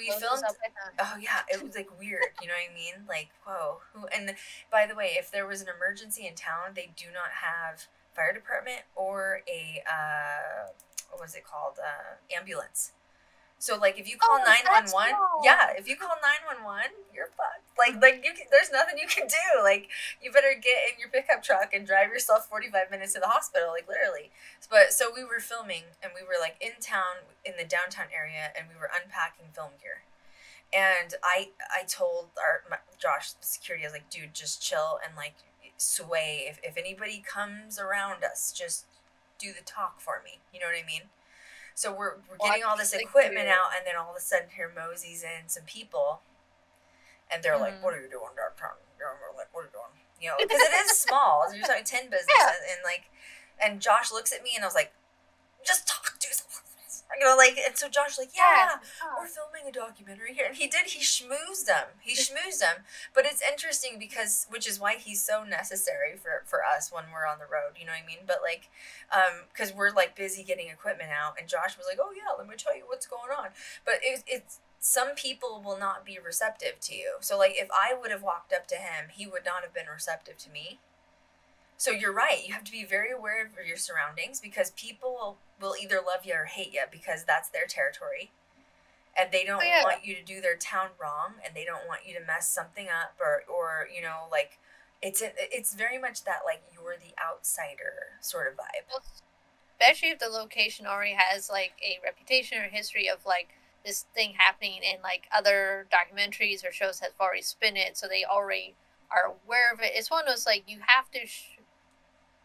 when I've talked to people and everything, when we're trying to interview and try to get the story out, usually it's like, you don't, like, come right out the gate of, like, so we heard some people died here, and this happened, and this crash happened. Like, you don't go out the gate with that. You kind of, like, first almost, like, show that, hey, I know you're a person, I kind of care about you, and, like, I want to know the story, but I understand, and just kind of work up to that, and they'll finally actually start chatting with you. But, like, don't go out the gate with, like, hey, let's just hit it over the head. It's true. It's social cues. Is that a good way of putting it? Social cues, thinking ahead, and really being aware of communication is really important. Oh, yeah. Because you're all, like, you know, you take Eilfie, Kat, and I, and these, like, 3 gothic-looking witch chicks in a town. People are like, who do these girls think that they are coming, you know, like, and they are standoffish us. So we need other people that can step in. You know, sometimes you go into misogynist areas that don't want to communicate with you as a female. And that's kind of what happened in Arizona too. And luckily that's when Josh stepped in. Thank God he was there. And he was like, and then the guy was like, at first he was real like, oh, I don't like this, you know, like, blah, blah, blah. And then he was like, oh, this is kind of cool what you guys are doing. You know what I mean? So it is, you have to be smart. You have to think. It's critical thinking and communication and knowing how to handle people, because you do want to respect the land. You do want to respect, if it's Mothman or not. Like, you want to respect the people, the community, and especially something like Mothman, although it's in a town of only 4,000, like we talked about in the beginning, that is literally their economy. You need to respect them. Like, they need that for their economy to, like, or the friggin' place will fall off the map. Like, literally, you know what I mean? If you talk to someone and you piss them off, or you rub them the wrong way where this left a bad taste, everyone's going to find out real fast, and then the people you try to talk to later on, they'll probably already know way ahead, and they're like, yeah, no, I don't want to talk to you. Because the person you just pissed off probably told everyone else of, like, well, hey, don't talk to these people. They're just, the police like, cause trouble. Yeah, we were in this town, and I'm talking, like, they still drove, like, really old school police cars to where the city was. And so then you're like, because as a filmmaker too, you're like thinking like, this looks very like, you know, Wild West, like dirt road with this like, old. This feels a little sketchy. Yeah, like you're in a time warp. You know what I mean? But like, and what had happened was I had another camera. This is like years ago. I had another camera tech on set, and he had gone to town alone because it's very small. And this is the one that where 900 people I think lived. So you could literally walk everywhere. So he walked to town to like go get a drink or something, and probably wasn't friendly, but is an outsider. And then people, you're right, it spreads like a wildfire. And then we're downtown filming, and we have all these cameras and, you know, lighting. Like Eilfie said, you stand out. Like, there's no way you can't stand out. And then here comes the police, and they're like, what are you doing here? And then, of course, somebody has to be the one to communicate. I try to make it myself, usually. And usually it works. But like I said, sometimes you do get into small towns where there's misogynistic issues, and they don't want to talk to the female, period. And so you have to make sure you have a backup. Get, like, releases and such. Sometimes. Get signed off. Sometimes you do, yeah, for sure. You have to make sure that you're doing it right. And people, they're very just protective of their town. They don't want. I think it's that, like, M. Night Shyamalan, The Village type of vibes. You know what I mean? Where it's like we're safe here, and we don't want outsiders. And then if an outsider comes in, we're unsafe. So now we have to watch you. So you have to respect it. You have to respect it for sure. Well, and what I always found, like, because I would usually go to, like, the historical societies or local library where I would find the local history and everything. How many times can I say local? Eilfie just loves books. Okay, it's all about libraries and books. Like, that's. And the thing is like, most of the time, those are run by retired people or older people who know the area. Like, if you talk to them, they will tell you all sorts of stuff. But you have to really approach it where you have a genuine interest in their town. Like, you really actually want. It's not like, I'm trying to get some sound bites from you. It's more like, I really do want to know about this area. It might take a while, but eventually, like, they'll tell you the information you want to hear, but you have to really, like, talk to them like a human being. And they'll also sometimes will give you, like, the papers and the research that you need just because you were courteous to them. It's true. Well, and sometimes that stuff isn't accessible unless you talk to somebody. You know that, because that's your thing. That's your gig. And so sometimes they're like, yeah, I don't know what you're talking about. Yep. Oh, yeah. Yeah, small they don't want to talk to them. Yeah. That's a good point. And that happened in Antonito, Colorado. Sometimes it's such a small town, they don't want people to know the trauma and tragedy that happened. And in Antonito, that one was, I think, 700 people lived there, so it was very small. But it, literally, guys, I shit you not, there was some massive, like, gangster activity going in this town, and, like, sketchy shit, you know what I mean? Like, where the government was involved with, like, paying people off what's new. But they went so far to the extent where the government officials burned down the library and all the paperwork and books in it. And so when we were there, I had already gotten, like, the facts or whatever, you know, from, like, general research. But I wanted to see what else they had. And I go into the librarian, and she's like, I wish I could give it to you, honey. But she goes, it's ash at the bottom of the mountain. And so it is weird. You're right. You don't know what to expect sometimes. You go into these places, and you do have to be prepared for it. It's strange. Oh, yeah. Strange. Because not everything's digitalized and online. Most of the time, those kind of towns are not at all, honestly. Just saying. Oh, yeah. So, well, I mean, go ahead.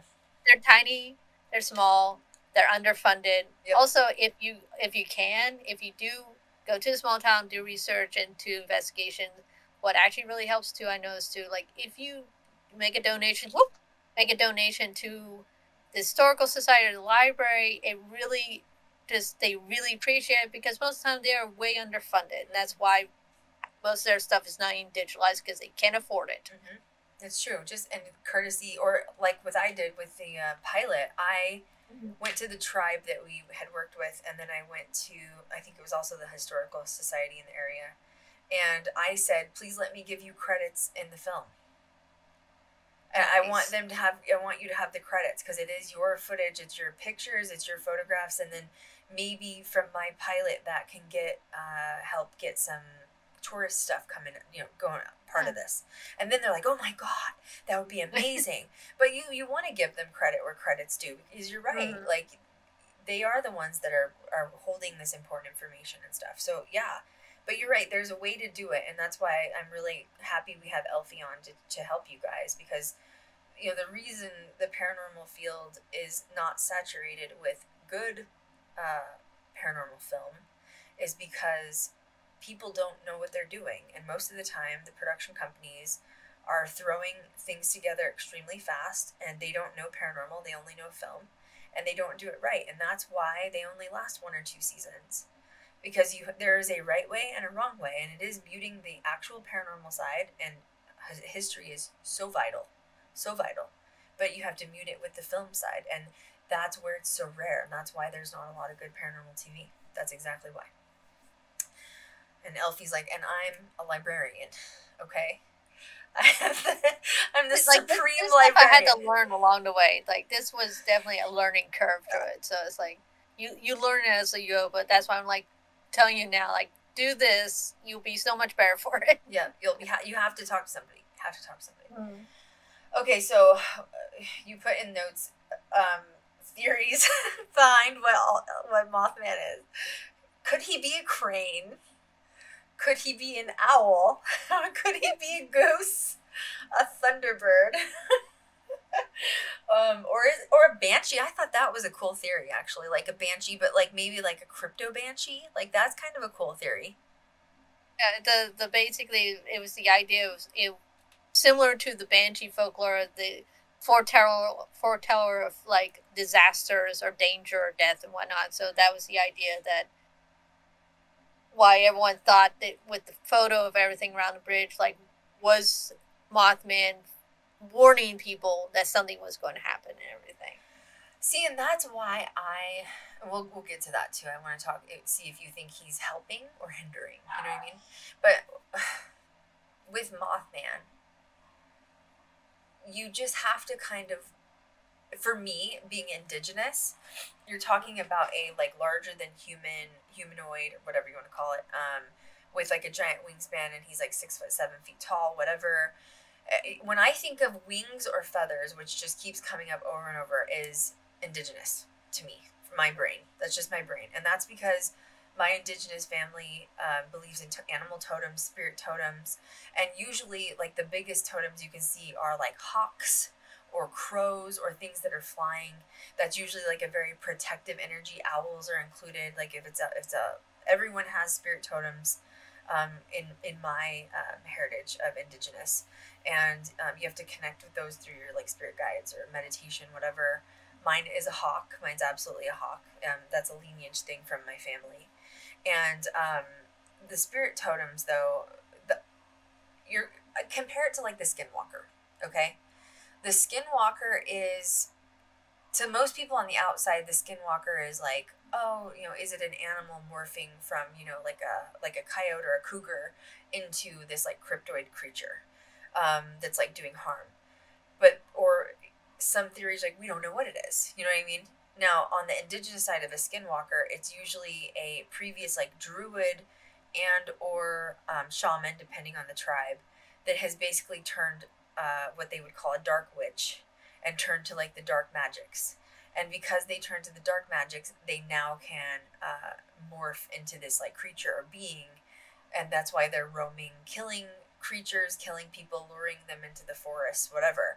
Now, comparing that to the Mothman seems most legit to me, but to me it would be like Skinwalker bad, Mothman either chaotic, neutral, or like good, like of warning. And I'm just thinking that because indigenous feathers flying is very like animal totemy to me, like 100%. So now going around to that, would you think Mothman is bad or neutral or good? Put probably Mothman more into the neutral state, because I don't think, as far as I at least can see with research and stuff, that it was ever really, because of the photo and such, and because of some reports, people jumped to the conclusion like there has to be a connection because of disaster. But I think that's more people assuming. I don't think I mean, it's not like it was flying around and like gnawing on the bridge to make it fall or anything.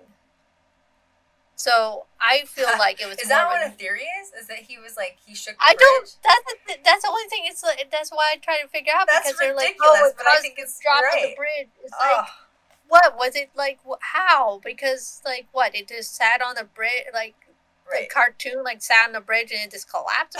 Like I don't. Right.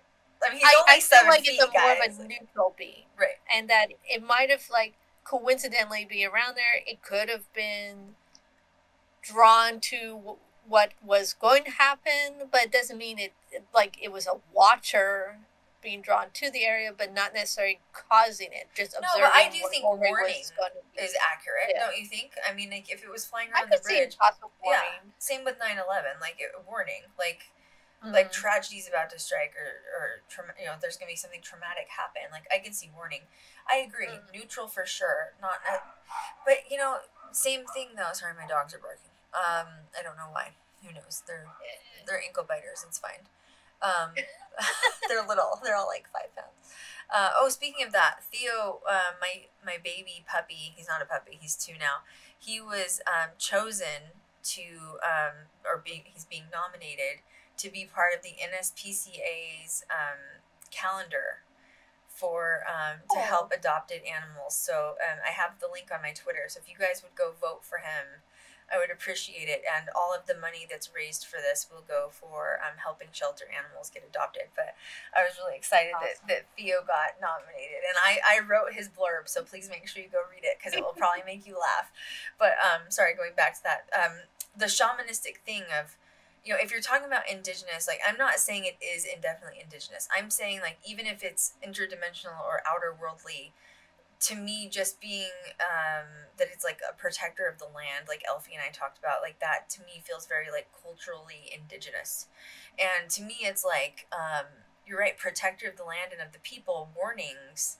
But once again, it's an outsider. It's unfamiliar to us as a society. What do we do with things that are unfamiliar to us? We demonize it, literally. And it's a demon and it's dark and it's going to kill everybody and it's going to eat you. Now, there is one thing, though, that I was reading through your notes. Supposedly, it did eat a dog. That was very, like, random when I was researching it, because I'm like, wait, did someone see it literally? Because I've heard of cryptos, of large bird cryptos that have picked up small animals, even picked up children and stuff, reported doing that, and people, like, grabbed the kid before it flew off. But it seemed very random with the Mothman. Sorry, that's just like that image in my head of like, oh shit, the Bergman's got my son. I've got to go grab it real quick. You know what I mean? Like running out there. There were reports like these like large like thunderbirds or large birds, and people report seeing this huge bird and swoop down and grab their kid, and they had to like grab the kid by the ankles and quickly like yank the kid down before the bird was able to fly off. I'm like, what bird is big enough to pick up even a small child? Oh my god. So that was a random, but yeah, the dog was a very random thing, because I'm like, and during my research, I'm like, I don't remember it ever. I never remember it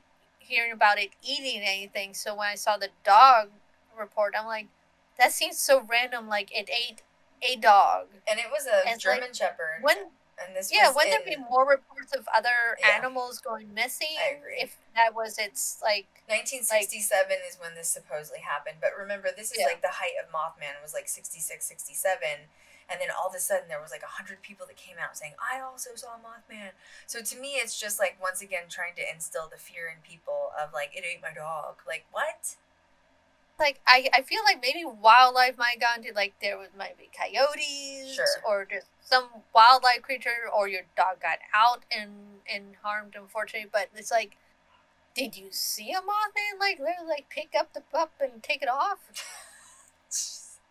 No, it's true. Where I guess it was a very random note. I'm like, I'm just going to put this in here, because this is like, I don't remember ever hearing the Mothman, oh, yes, it eats the local pets. The German Shepherds of what? all things. Okay, it's a big dog. Like, that's a big dog. Yeah, it's not even like the tiny dogs or like... Eilfie's like, it's just Chihuahua, okay? It prefers Chihuahuas. Oh my god. And also the German Shepherd, like, they I would think a German Shepherd would put up a fight too. It's not like, it's a German Shepherd, they're big. Okay, somebody asked a question for you about Paranormal State, and I'm not going to... Okay, Eilfie does not answer questions regarding Paranormal State unless it was her personal experience, like, on set. So, like, we made that rule. I actually made that rule for her. Sorry, Eilfie. Because she just doesn't want to be caught in uncomfortable circumstances, and she still has peace with everybody. So if you want to ask a specific question about, like, a location that she's investigated and what she experienced specifically at that location, you can ask that. But I won't ask her other questions, if that makes sense. And that's just out of respect of our supreme being here. Now there have been some modern sightings. Chicago, there's been 55 sightings of Mothman during 2017. Holy shit. Yeah. Like, Jesus. That one I found unusual. There's, like, everyone was apparently seeing him all over the place. And this was interesting because it was also one that even the person reporting was, like, kind of questioning, like, were you really seeing the Mothman? I mean, are you sure you saw it? Like, was there an anniversary going on here or something? Now, the next one, though, I believe, which is hunters in 2016, that were in West Virginia, think that they encountered the Mothman or something similar to it. And they basically were driving on the highway when they saw something jump out from, like, a tree. They pulled over to take photos, but they couldn't get anything on camera. Now, that, I believe, could have happened for sure. Yeah, and I saw the footage of that because, like, apparently they were driving down the highway and everything, and they saw something jumping from tree to tree, and they pulled over and were taking photo. And when you look at the photo, it looks... This is where it's one of those, like, it's Oh, there is a photo. There is a photo of this. Yeah, there is a photo of it if you go link and everything, where it's kind of questionable of, like, okay. Yeah. Because it looks so classic. Could be Mothman. A bird, too. I mean, yeah, like... Yeah, well, it because looks of the distance. Too classically Mothman. If it's, like, super... Like, if the bird is super close, that could just be a damn bird. Now, if that's, like, a... If it's... Yeah, I mean, you're right. Meh. You don't know. Yeah. And this problem is, too, when you look at a photo, you can't really tell what the size is. There's no way to... It looks like it has, like, hook claws that are, like, kind of like this, if that's the case. Honestly, it could be an owl, because, like, if you ever see, like, barn owls and everything, people think they're a little squat, but actually, if they, like, their legs get pretty stretched out long when they, like, jump and everything. So it could, honestly, be just a large, like, barn owl or something. Yeah. Because, like I said, you can't really tell what size it is. Yeah. I can't. You just see something in the air. I mean, they caught something for sure. I'm not saying Oh, it, yeah. but you just can't say it infinitely. Mm-hmm. So there's been tons of movies obviously done on this. We know this. And now this chief stuff, do you want to talk about this? Because I found it kind of interesting. This is the one, like, I do remember researching a bit about it. There is also, similar to the Mothman statue, there is another statue made of same steel or something by the same artist, I believe, over by the river near where the Silver Bridge was, where now I think it's the new Memorial Silver Bridge or something. There is a statue dedicated to who they call Chief Cornstalk, and his actual name in Shawnee, I believe, was pronounced Kitoga. Kitoga. I'm probably butchering that totally, but everyone at least in the story, has known him as Chief Cornstalk and everything. That's very indigenous to be named after animals or the land. That's very indigenous. Yeah. And apparently he was very active just before and during the American Revolution, because there were also wars and skirmishes going on during that time as colonists were starting to move west. Because you have to think, too, that at that time, what is West Virginia now was still very much woods and wilderness and still uncolonized area. And unfortunately, like, isolated, colonists for were sure. slowly making their way across the west, and there were wars and skirmishes breaking out between that and also the Revolutionary War too. And he was definitely in the thick of it, from what it sounds like. Let's see here. So there's proof he actually did exist because he's in historical documents of 1764. So Chief Cornstalk was real. It's a person. So yeah, he is a real person and everything. He was apparently a part of the Battle of Point Pleasant, or known as the Battle of Kanawha. He it was fought in October 1774 between the Virginia military, the Shawnee, and the Mingo warriors. Apparently, at some point during this time too, he started to try to actually work with the British Americans, with the Americans at that point, to create some sort of peace or try to find a neutral stance and everything, because he was involved with the wars and the battles and skirmishes, but then at some point he started trying to work to try to find some sort of neutral ground to help with his people with the Shawnee and everything, so that probably because he saw so many dying and so much death and everything, tragedy. He just didn't want that anymore.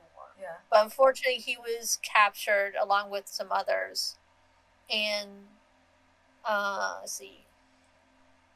A diplomat visit Fort Randolph in Virginia, West Virginia, hoping to learn American intentions. He and 3 others were imprisoned by Fort Commander when American militiaman was killed by natives in the fort vicinity. Angry soldiers executed Krystal, which apparently he was shot 8 times in the place he was captured. Like, they basically, man was killed, they blamed his people, and they felt that he had something to do with it. So out of anger, they went in, they executed him and a couple others, and it was just one of those, like, it sounded almost like just a rage moment of, like, no discussion, just this happened. He was murdered, and local legends claim that he laid a curse on the area as he died, and that the disaster in 1967 with the Silver Bridge and Mothman sightings were connected to him. Which, that's, to me, the odd part. Because just randomly pull in Mothman, but also, interesting. 1967, that's when he decided, that's when the curse decided to act. Right. Why did it take 100 years for the curse to be enacted? Right. And that's the thing that I don't think people understand either with indigenous, curses, because, honest to God, with indigenous land being everywhere could be cursed, literally. But a curse doesn't, it could take place as someone's dying, but what it really is when an indigenous tribe has land somewhere, they've built up the land and they love the land and they care for the land, and the land is also like a breathing entity, you know what I mean? And to the point where it's a physical self. So if you come in on that land, even after you execute an entire tribe, it's almost like the land itself is alive cursing you, if that makes sense. It's not necessarily they're chanting and if anyone steps on this land, they die. It's not necessarily that. Same with, what's that lake, that haunted lake where the native Indian princess died in? It's on the East Coast. Can't remember. Lake Shawnee, I think that's it. I think that, yeah, but same thing. People oh, everybody drowns because, the lake, she cursed everybody because she couldn't be with her lover. No, once again, the lake was an entity to them. And it's still alive. Just because the tribe was pushed out or killed doesn't mean the lake leaves. The lake is still an entity. I don't think people realize how much of indigenous culture, anything on this planet that breathes and eats, sleeps, including a plant, down to a shrub, down to the sage you use to burn your house, is an entity to the indigenous. And they serve it, and it's sacred. It's literally sacred. So, in other words, it's not necessarily the Shawnee that put the curse. It's the lake, because the lake's pissed that you've now disrespected not only its people, but the lake itself, if that makes sense. Because people just don't realize. Yeah, and also a lot of times these places are usually, they've been recognized as something, there was something about them. There was something sacred about them. There was some energy about them. And the indigenous people before recognized that, respected that, sometimes interacted with it. And even if they are gone, doesn't mean that place is any less. It's still there. And we still see it today that there's places that even they've been built up, that were once possibly sacred places, there's still a feel about them. It never changes, even if there's stuff built on it, even if the people originally who did respect it were taken out of it. It's still there. It is still just as active as it was before and everything. It never changes. It's true, 100%. Even if the tribe's removed, it's the same. It's the same with EMFs. Like we talk about creating EMFs. You're talking about a tribe that's lived there for a few hundred years, and then now the land's been taken, and you think that that energy's not going to still reside there when a tribe lived there for a few hundred years. But once again, society demonizes the tribe, right? Oh, they put a curse on the land. It's their fault. They have to blame somebody. That's not how it works. The energy was already put there. The energy was already placed there, and then it was taken over. And then the land feels disrespected. And then weird things happen, like, earthquakes, tornadoes, whatever. Oh, it's the curse of the Native Americans. No, you're disrespecting the land, buddy. Why don't you take accountability for what you're doing? Also, the weird stuff was probably already happening, and the people who were there already, they knew how to work around it, work with it, and everything. And then other people come in, they're like, oh my god, all this stuff, and they're like, we told you. But also, I'm not saying it's not possible either. Of, like in this case, you see a chief, his entire tribe being slaughtered, and then he's murdered. It is not impossible for his last dying words to be like, curse you all, 100%.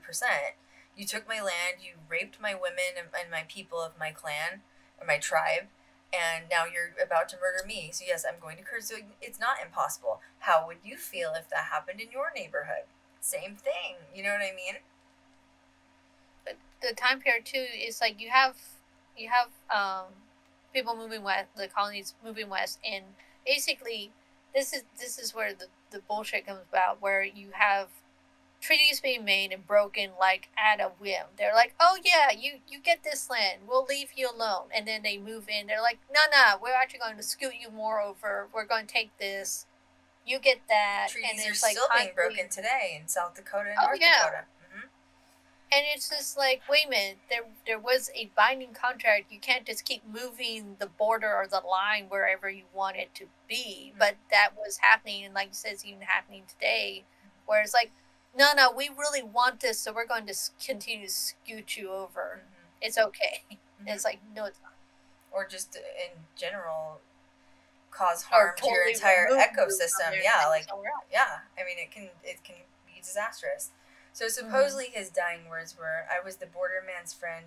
Many times I have saved him and his people from harm. I never warred with you, but only to protect our wigwams in the land. So he's basically saying, I was trying to get along with you and protect the land.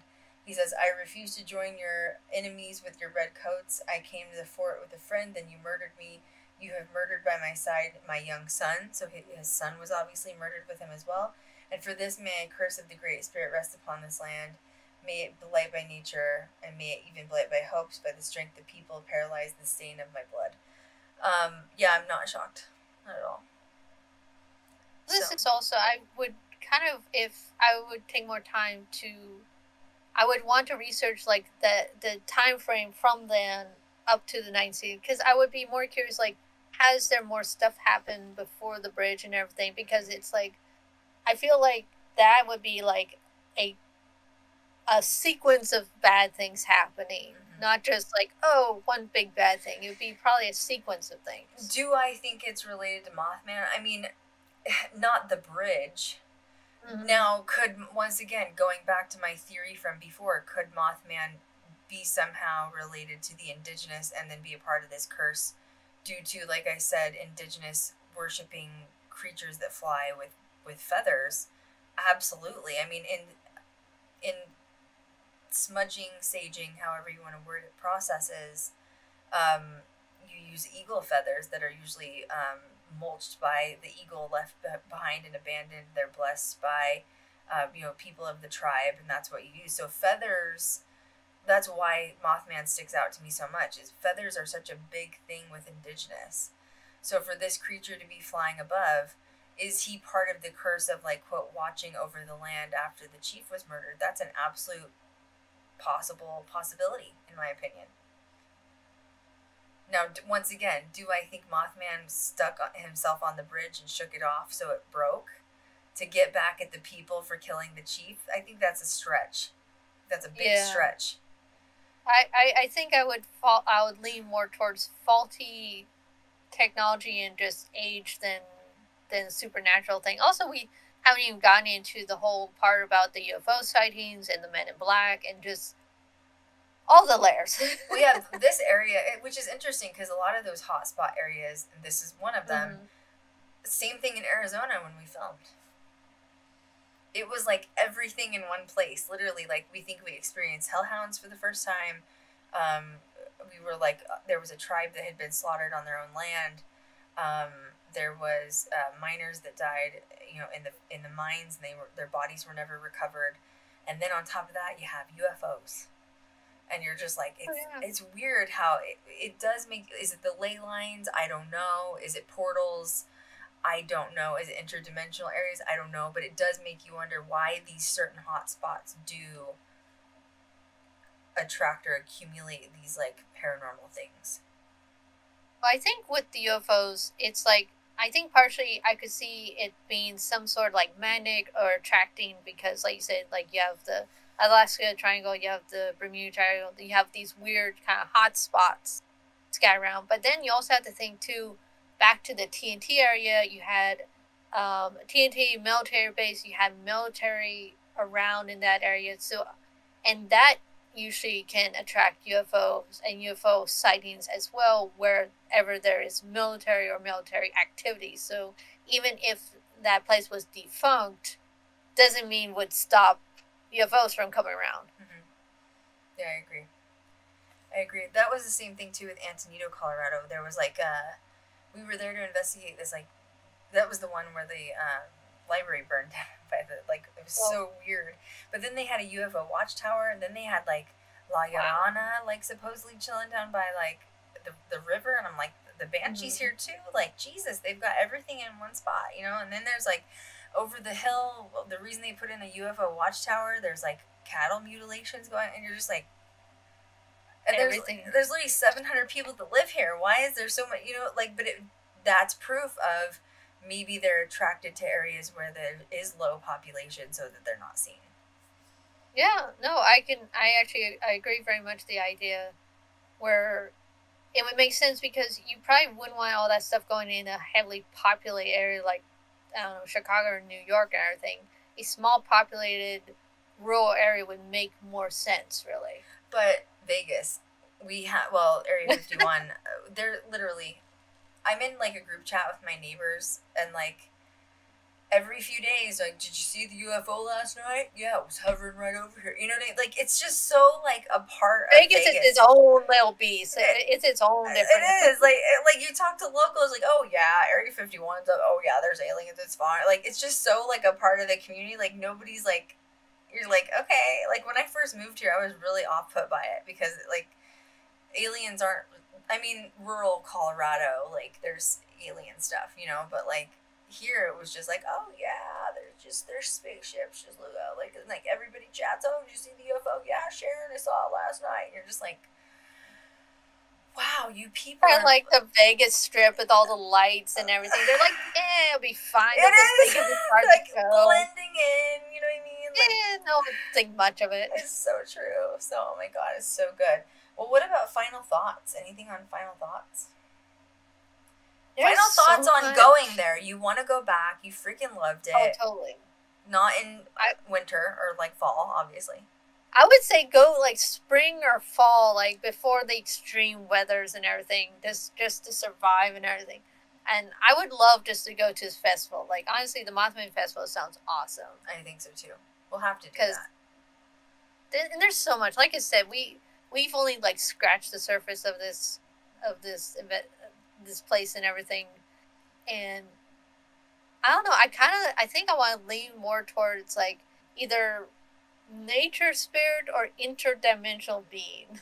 So that'd probably be where I would lean more towards. Meg said, could Mothman be a skinwalker? I've heard they're shapeshifters. I talked about this earlier. I don't think, like, when you're talking about skinwalkers in indigenous culture, like I mentioned earlier, that's dark. It's usually like dark witch practice, depending on which tribe you're talking to. Like I know with the Navajo or like southwestern tribes, like they take the skinwalker very serious.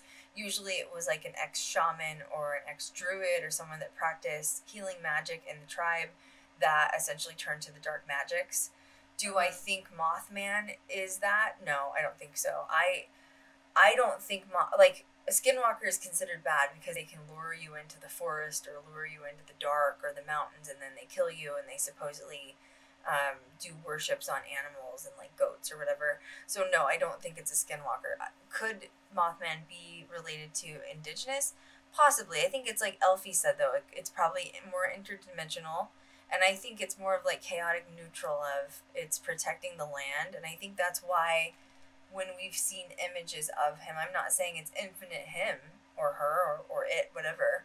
I think that it comes out to warn us when something's happening.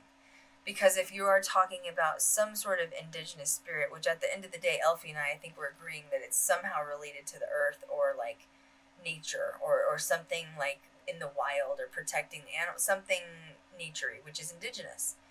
At the end of the day, that's not going to be a violent creature, even if it's real or if it's just a spirit. That's just being protective, and I think when it comes out, those are just warnings if people have claimed to see it. And people that are saying it was threatening, maybe they were threatening it. You know what I mean? Like, I feel like sometimes you don't really know the truth behind those stories when people, like Eilfie saying, I need more context. You're saying you're driving down the street and Mothman's flying over your car and it's scaring you and it's really close and threatening. Well, what happened before that? Like Eilfie said, was it hunting? Or are you in territory that you shouldn't be in? Like, I mean, especially with something that large, it probably would have a very large hunting territory radius, too. Is it a shapeshifter, though? I don't think it's a shapeshifter. I don't think it's a shapeshifter. Yeah, I don't think any reports ever talked about anyone seeing it change form or anything. It was just more like wings, large red eyes. When you say interdimensional, I think it's similar to like Chupacabra. That's why I think we get these bursts of people seeing it and then it disappears. So does that mean that it's going back to its like caves where Eilfie got to go? Because I'm just so jealous she did that. No, not necessarily. If it's interdimensional, it means it could be it leaves and comes back or whatever. Like maybe it has a bond with the planet. Maybe it has a bond with the chief. We don't know. But maybe it goes into caves. Yeah, I mean, yeah, literally. Like, what if maybe it's in the Smoky Mountains or the Appalachian Mountains, like, and there's a home up there. We don't know. Like we said earlier, is there more than one? I think there's so many interesting theories that you could go off with this. And there's no infinite answer because we don't know. And that's, I think, what makes us love paranormal so much. Because, and this is why I love Eilfie and Kat. This is what we do. We sit around like, wait, what if it was this? You know what I mean? Or like, what if it was that? And like, that's what makes these theories so fun. And then Eilfie's like, okay, Googling, researching, like finding it right now. You know what I mean? I'm going to see if we have any more questions. I'm not sure. No, I think we're good. So that was it. Yeah, I think this was an awesome stream. I'm so happy you finally got to share it. And someday we are going back there for sure. Yes. And I can't wear platforms. No. And and like we need to make sure we have like a medic on set just in case, because I am the one that will like get eaten by like a werewolf. You know what I'm saying? Like I'm that girl. I am the blonde that will die. That's why I'm always saying there are some cryptoids I will not investigate. Do I want to go find Bigfoot? Not really, to be honest with you. You know? Do you want to find Bigfoot? But I think that would involve some like heavy duty camping and really getting in the woods. Camping to me is a 5-star hotel. I need an outlet for my flat iron, and it's just not gonna work. Okay. Like you gotta rough it. You gotta in the wilderness for that stuff. See, we'll just use Josh Gates for that. You know what I'm saying? That's all. There you go. But thank you guys so much for being here. It was great. Next week, Kat and I are gonna chat. I don't know. You know, we always have weird chats, so I think. Yeah. She's doing, I don't remember what she's doing, but I know we're going to also kind of have a chat about Destination Fear next week. We have some really strong opinions on the last few episodes of Destination Fear. And I'm going to save that one for Kat, though, because Kat just is ready to share her thoughts with you guys. You know what I'm saying? Like, she can't control it. And, but yeah, life is good. Everything's really good. This will be uploaded as a podcast, as always. Make sure you're following us on social media. I know that so many of you want to know what's going on. I know that I've gotten private DMs from you guys, and there's tweets at me, and let me just tell you that life is good, and we are in a beautiful spot at Ghost Girl Diaries right now, and it's everything I could have asked for. And as soon as we can talk about things, we will. And until then, we're doing podcasts, and we're on TikTok. And TikTok, I didn't film this week for TikTok. I am so bad. I've got to stop that. Oh, God. American Horror Story characters. Thank you, Kat. I forgot. She's really excited. Oh, that's going to be so much fun. I know. Oh. I was like, I bet you Eilfie's So really much going to go down the hill with this one. Like, she's going to be like, oh my God. How many pages do you want?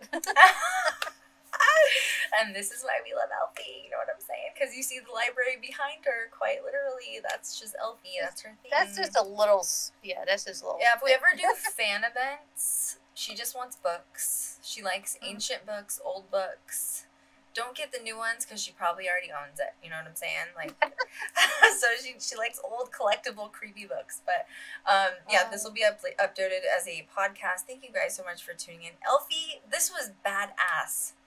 Oh, I enjoyed it. This was so much fun. Oh, I've been dying to hear you just like, I just wanted to listen to you and like your. Oh, God. And so you just want to hear me rant. Final thoughts. Do you think the area is like haunted too? Like, do you think it's EMFs? Do you think it's portals? Like, what do you think the whole area is? Do you think there's something just there? I think there's something there. I think it's like, I do think it's haunted. I mean, heck, you can even go with the idea of like the minerals under the earth and everything. So I think there's enough spooky stuff that happens both in Point Pleasant and around it that there's something up. There's something. Like, we would need to like take some time to really investigate the whole area, honestly. Really? Just strange energy. Oh yeah. Were the people friendly? Yeah. Oh yeah. They were. Okay. Oh yeah. They were if I remember correctly, they were friendly and respectful and everything. It's just honestly, like I said, it's how you approach and how you approach them as human beings and everything. Mm-hmm. So don't go in and be like, is Mothman here? I'd like to talk to him right now. I'm just kidding.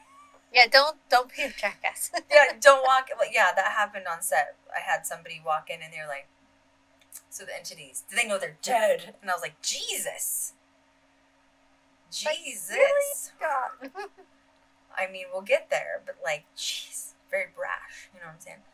So anyway, thank you guys so much for tuning in. Make sure you tune in next week. Will be really good. AHS chat, American Horror Story, talk about Destination Fear. Follow us on social media. You know the drill. Please go vote for my dog on Twitter. And have a great weekend, guys. We will chat with you next week. Bye, guys. Back from the dead.